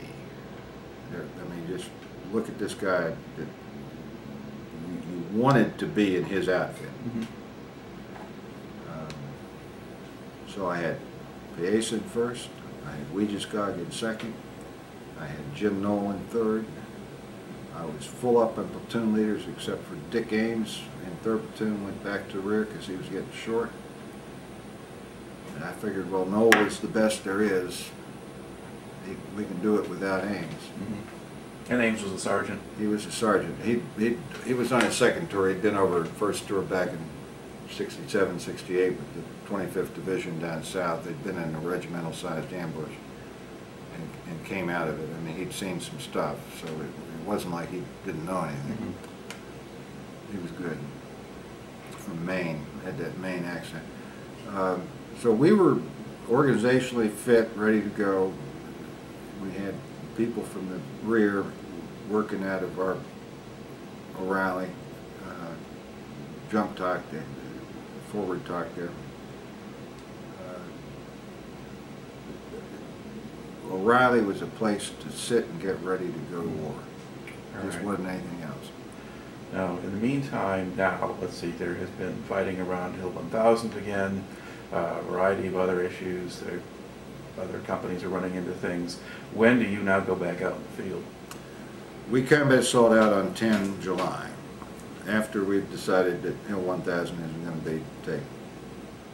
And we listen to all this on the command center. We can watch a lot of it. We have direct line of sight to Hill 1000 from O'Reilly. And so we can see a lot of this happening. But we combat assault into the LZ just east of Ripcord, which everybody uses all the time, day in and day out. And Charlie Company is going to come to O'Reilly. How does this work? We go in to that LZ and everybody's supposed to be lying down on the birds, make it look like they're empty. And we sort of roll off and Charlie Company gets on and they sit up and make it look like the birds are full. I don't know if this kind of stunt ever works, but we did it. And Charlie Company went to O'Reilly. We got off and there's gunfire not too far away, maybe 200-300 meters, but it's not shooting at us, it's shooting at Ripcord or shooting at the birds or whatever. So we know we're back in it some way, shape, or form. We move down the hill a little bit and we hole up in a decent night defensive posture, but far enough in the woods that we don't think it's going to be an issue. But everybody and their brother's been holing up on this ridge all summer, all spring and summer long. And it's not like it's an unknown place. It's just hard to get to for the enemy.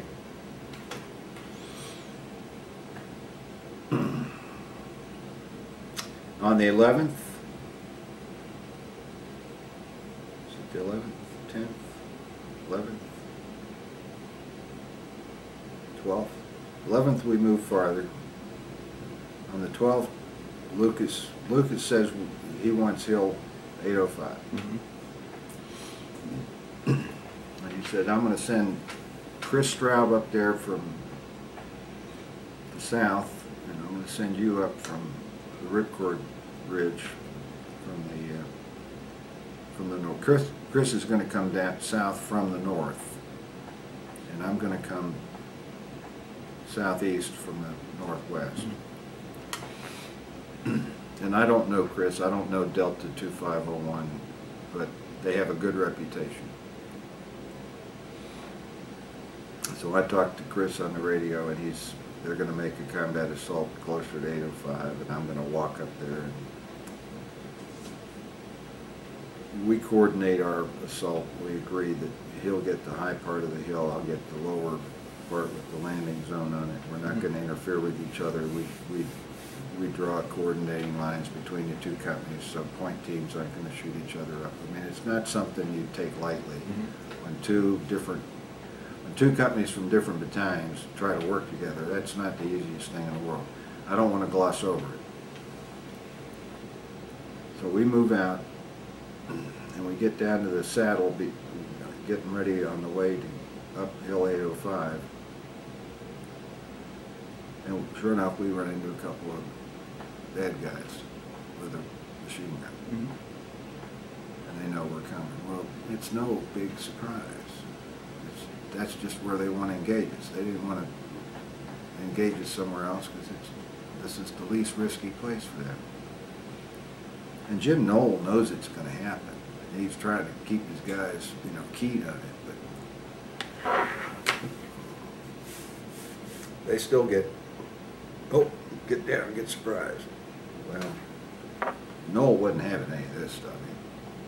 Machine gunner ran forward like they're supposed to do, and he grabbed the kid and said, "You lay down a base of fire." And he grabs his radio up, and he's running off to a flank. You know, you fix him and you flank him. You fix him and you flank him.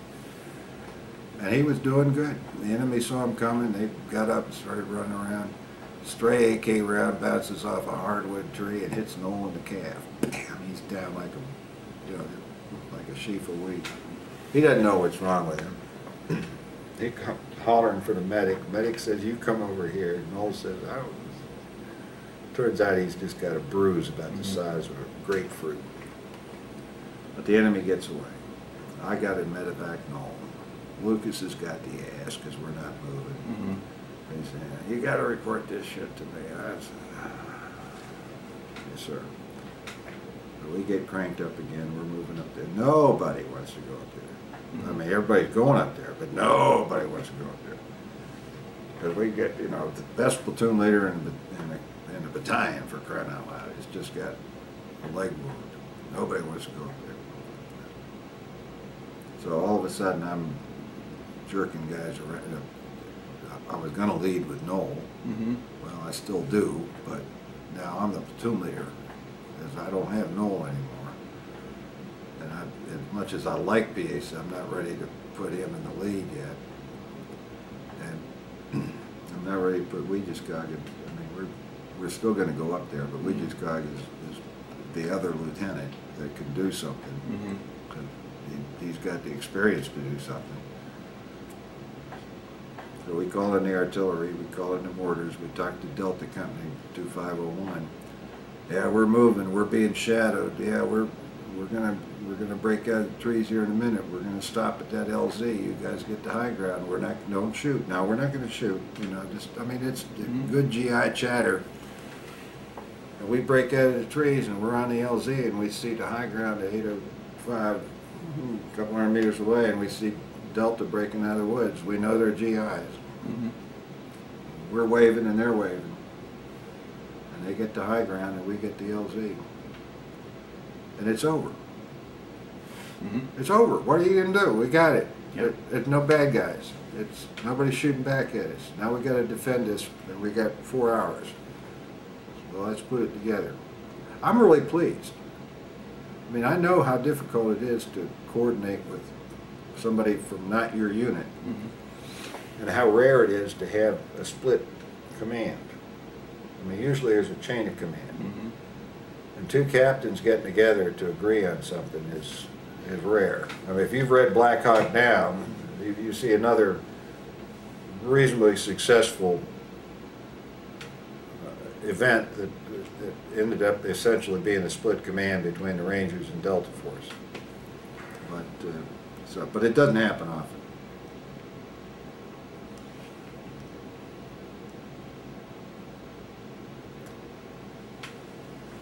So Straub and I coordinated defensive fires between our two companies. I do not recall if I actually physically went over there. I don't think I did. But we were as close as, our positions were as close as 100 meters, and center of mass more like 200, 250. Straub and I agreed that I could have the mortars from Ripcord, and that he would have priority over everything else, which meant artillery, all artillery, which meant the Quad 50 up on Ripcord,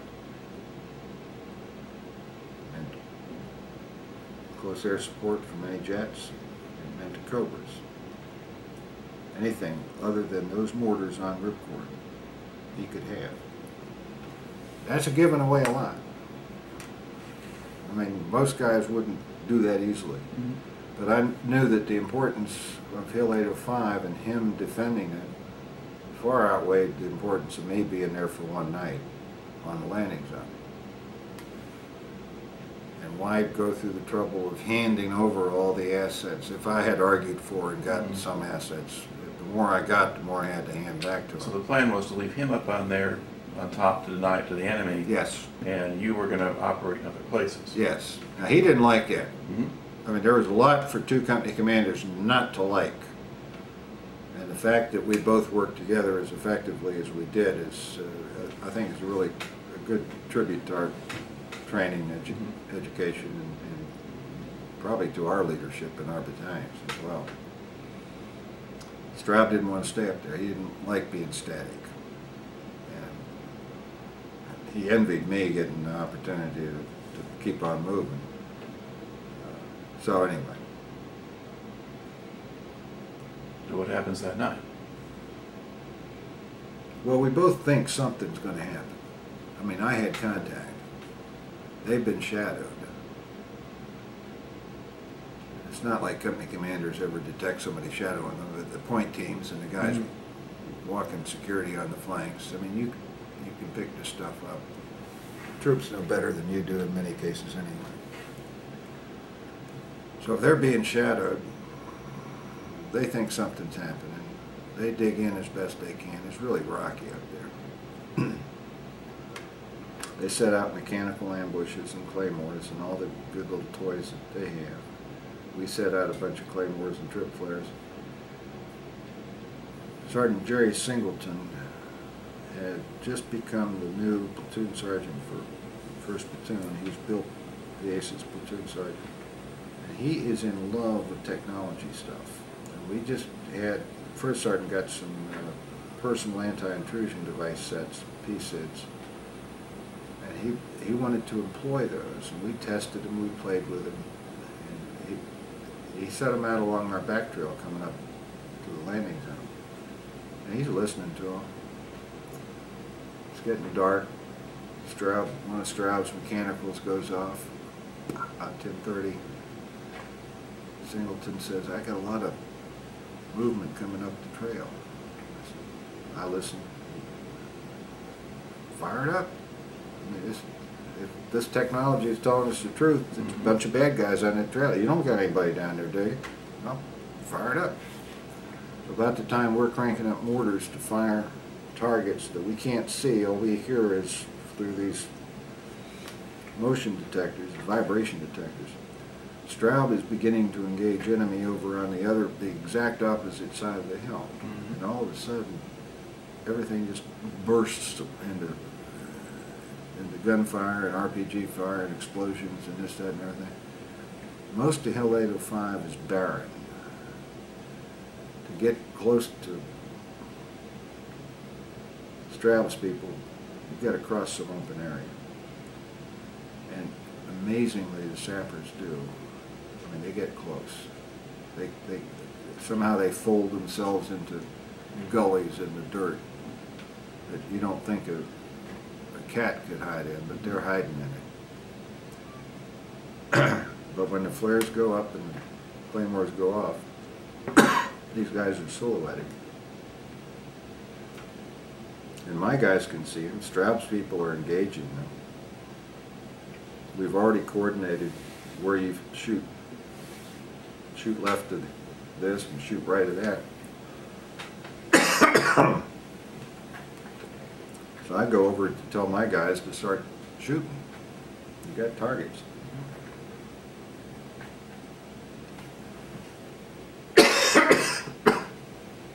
You get some water? Yes.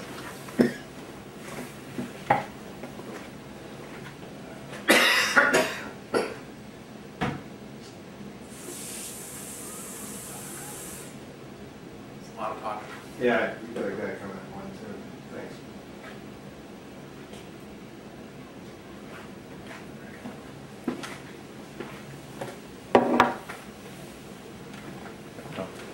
Continue here, so. All right, so basically now you're firing, Straub's firing. We start firing. We got targets. I go to Weegis and he gets his guys cranked up, his machine gunners. I mean, just open up on them. I go over to 3rd Platoon, get a couple of thump gunners, and have them start shooting. Now I feel like we're under control. That we're not being hit because Singleton's got mortars coming in on the guys coming up. Straub seems to have things underhand. Quad 50s are working out, artillery's working out. He's getting all that support pre-planned, just what we asked for. I feel like I can wander around and be a tourist for a little bit. Straub is still getting RPGs shot at him from someplace down the way he came, where he was being shadowed. So I said, well, I'm going to take a light anti-tank weapon, our rough equivalent of an RPG, only not nearly as range-worthy or effective. I take one, I go up in the landing zone, look down toward the way the enemy RPG fire is coming, and I try to fire a law down that way, light anti-tank weapon, and it doesn't fire, it's a dud. I grab another one, and that works. And this law rocket goes down, dark, 11 o'clock at night, and it blows up in the middle of a bunch of enemy guys, or blows up where the RPGs were coming from. And there's this, again, there's this dead silence. What's that? And all of a sudden, there's a whole bunch of RPGs coming right back at us. And I head for the foxhole that Singleton and Pace are in, and I jump in, and all these RPGs burst all around, mostly outside the perimeter. Singleton has the presence of mind to count them, 15 of them. They don't know quite where we are, but they're just like sticking your finger in a hornet's nest. And I said, well, Singleton said, sir, don't do that again. And I said, yeah, but that's 15 RPGs that Straub doesn't have to deal with. So, no, I won't do it again. So, enemy made a mistake. They didn't do an adequate recon. They were pretty much unaware that we were on that LZ.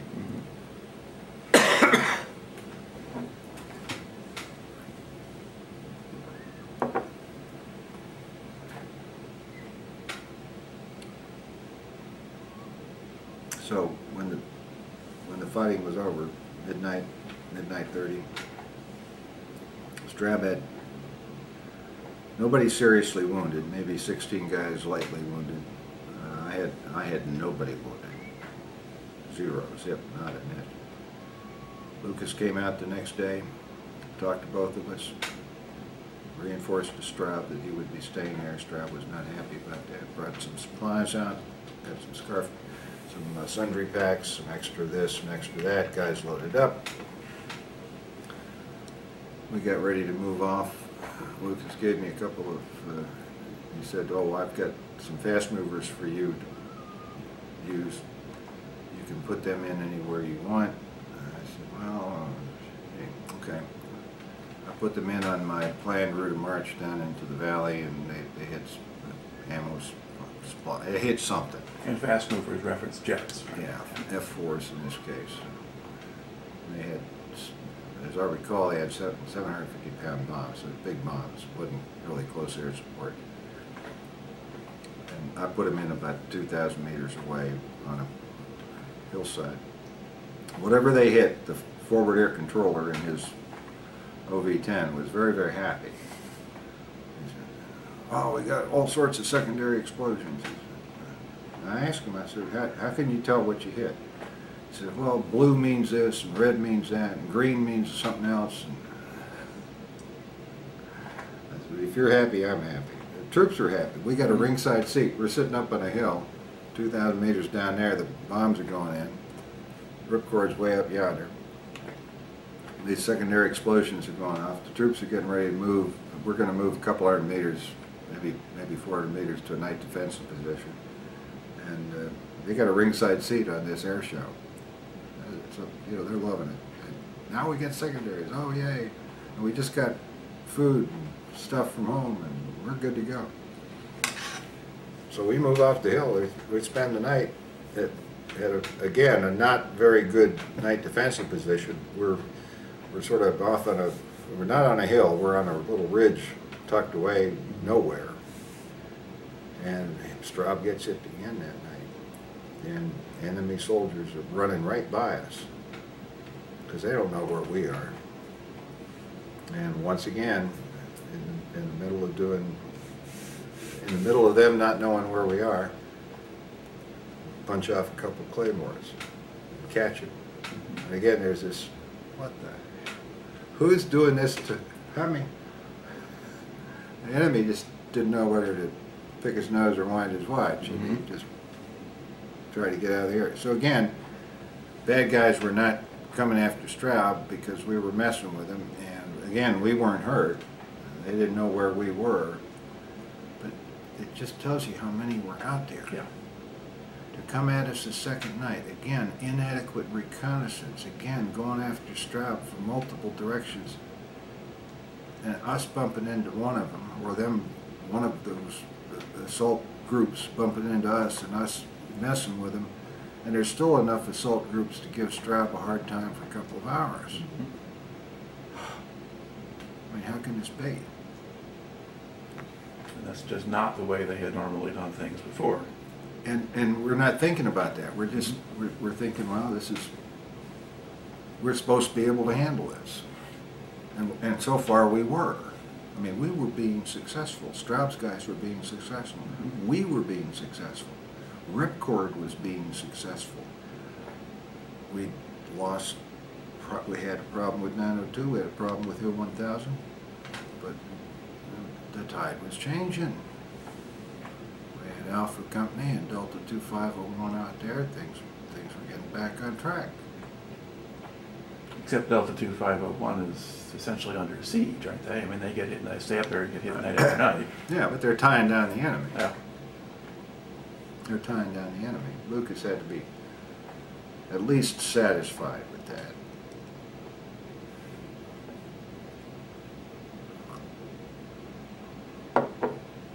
So they'll be doing that for something like 8 days, and you keep moving. 5 days. 5, okay. Four, I think 4 or 5 nights. No, 5 or 6 days. I keep moving. But we still don't know what we're really up against. When I go down into that valley the following day, and I'm just barely getting down into it. This is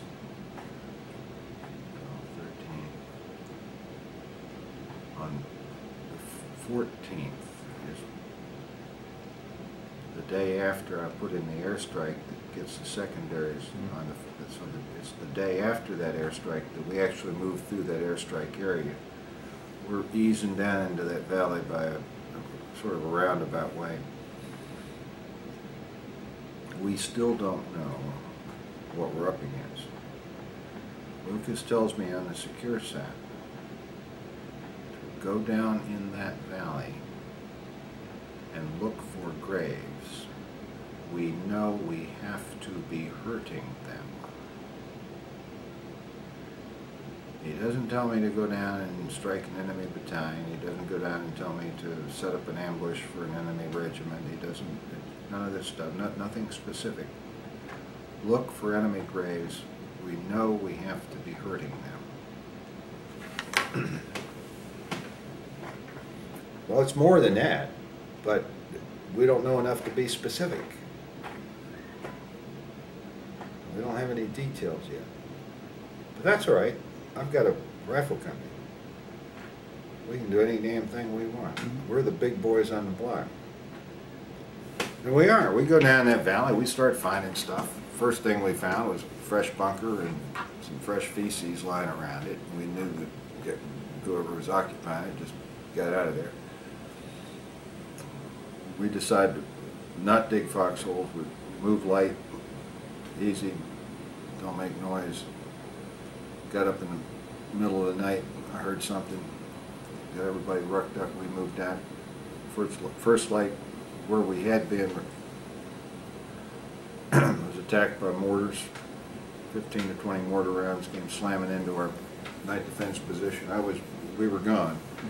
Guys were looking around saying, how does he know to move, you know? Doesn't matter if we're making noise. How does he know? I don't know. I'm just, there's bad guys everywhere.